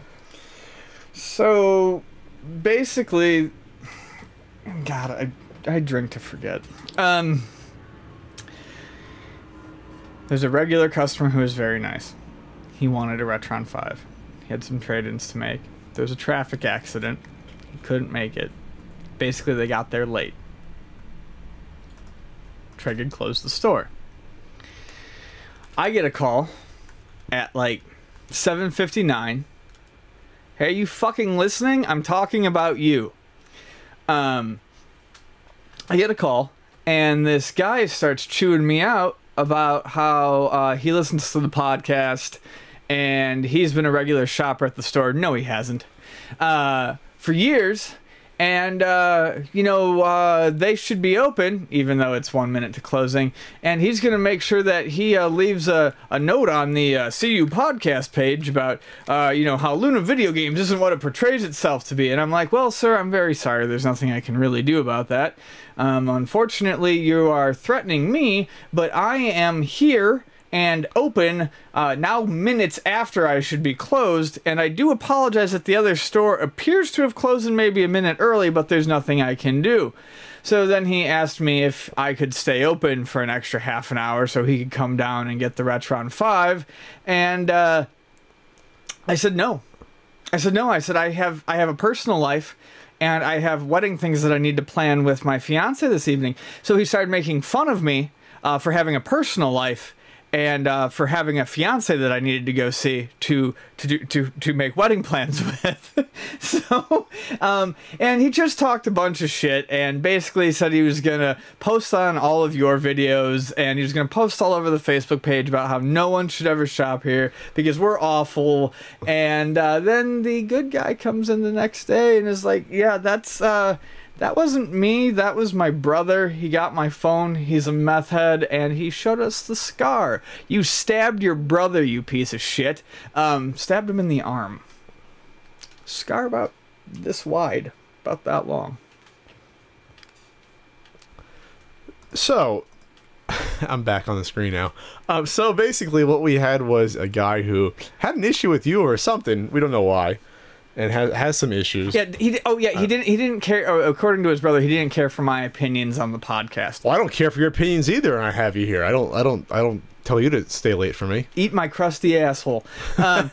So I think your opinions suck too. Doesn't mean I'm going to threaten you. This guy, so he just gave me the what for, and basically he made himself out to be a very angry customer when in fact he wasn't the customer at all. When his brother had gone to get gas for the car, he had grabbed his brother's phone and made a call and chewed me out. And this is what got me. The whole thread of I'm going to post on videos, and it's like, great, we'll block you. Yeah. Or great, I'll tell my whole story. But the whole thing is that, and this is not for, usually the fans in person aren't like this. No. But people think because they are, quote, a fan of you, that it can entitle them to treat you like shit. And to expect no repercussions for doing that. I want to word this differently. Because that's not my interaction with fans at all. My interaction with people who are fans of the podcast have always been really great. They really have. Yes, and I talked about that last week. But this guy decided that he could use that as a weapon. Yes. Oh, well, because I listen to the podcast, you have to bend to my every whim. Oh, no, yeah. Or else I'm going to smear you. Where are you going to smear me? You're going to make he threatened to make a YouTube video. Great, oh, 15 people will see it. Yeah. No, I think it's... But what I'm saying, though, is that they think they can use that as a shield. Because that happens to me probably more than you. They're like, they'll leave a shitty comment, and I'll respond to it. Or whatever, and they'll be like, "Oh, I'm a fan of yours." I don't give a shit if you treat me like shit. I don't care. I don't care if you bought every one of my DVDs or you watch every one of my videos. If you do something bad to me or my friends, I don't fucking care. Yeah. It doesn't entitle you to shit. Yeah. It doesn't. It doesn't entitle you to have an audience with me personally. It doesn't entitle you. It doesn't tell you to treat people awful. It just doesn't. No, I mean, and that was the thing. He was totally using it as a weapon because every time I came at him with logic, like, well, I'm sorry, but I'm open now, and now I have to close. I'm the one on the podcast, not so-and-so. this has nothing to do with the podcast. This has really nothing to do with the business, actually, because the story we got later was that the reason why they were closed is because his brother had to take a piss and couldn't wait. So he took the crackhead guy had to take a piss and came out, and at like 8:59, I was like, because I was running late with my paperwork, Treg had closed down, and I was still there, and just, you know, because of habit, without looking at the clock, answered the phone and just dealt with this. So you shouldn't have even answered it. Right, I dealt with this word vomit. Why would you answer the phone at 2 minutes before you close? Well, because like I said, I was trying to do paperwork, and you know, it's just like whatever, boom, and then I get this fucking earful of garbage. So be nice to us. Be nice to everyone. No reason to be an asshole. No. Being an asshole rarely gets you anything. It's like the people who are assholes to us in the comment section. It's like, you don't know us, and why do we care? Well, that's totally different though, because to me that's just them. They could be blowing off steam, or they can just, that's their one chance to be cool with themselves, or to have some sort of little bit of power in their lives. For the most part, I don't care. They're bored of sucking their own dicks. That could be it too. But I mean, but when you threaten people, come on, man. Yeah. No threats. That's just lame. First of all, you're never gonna do it. But that's just lame.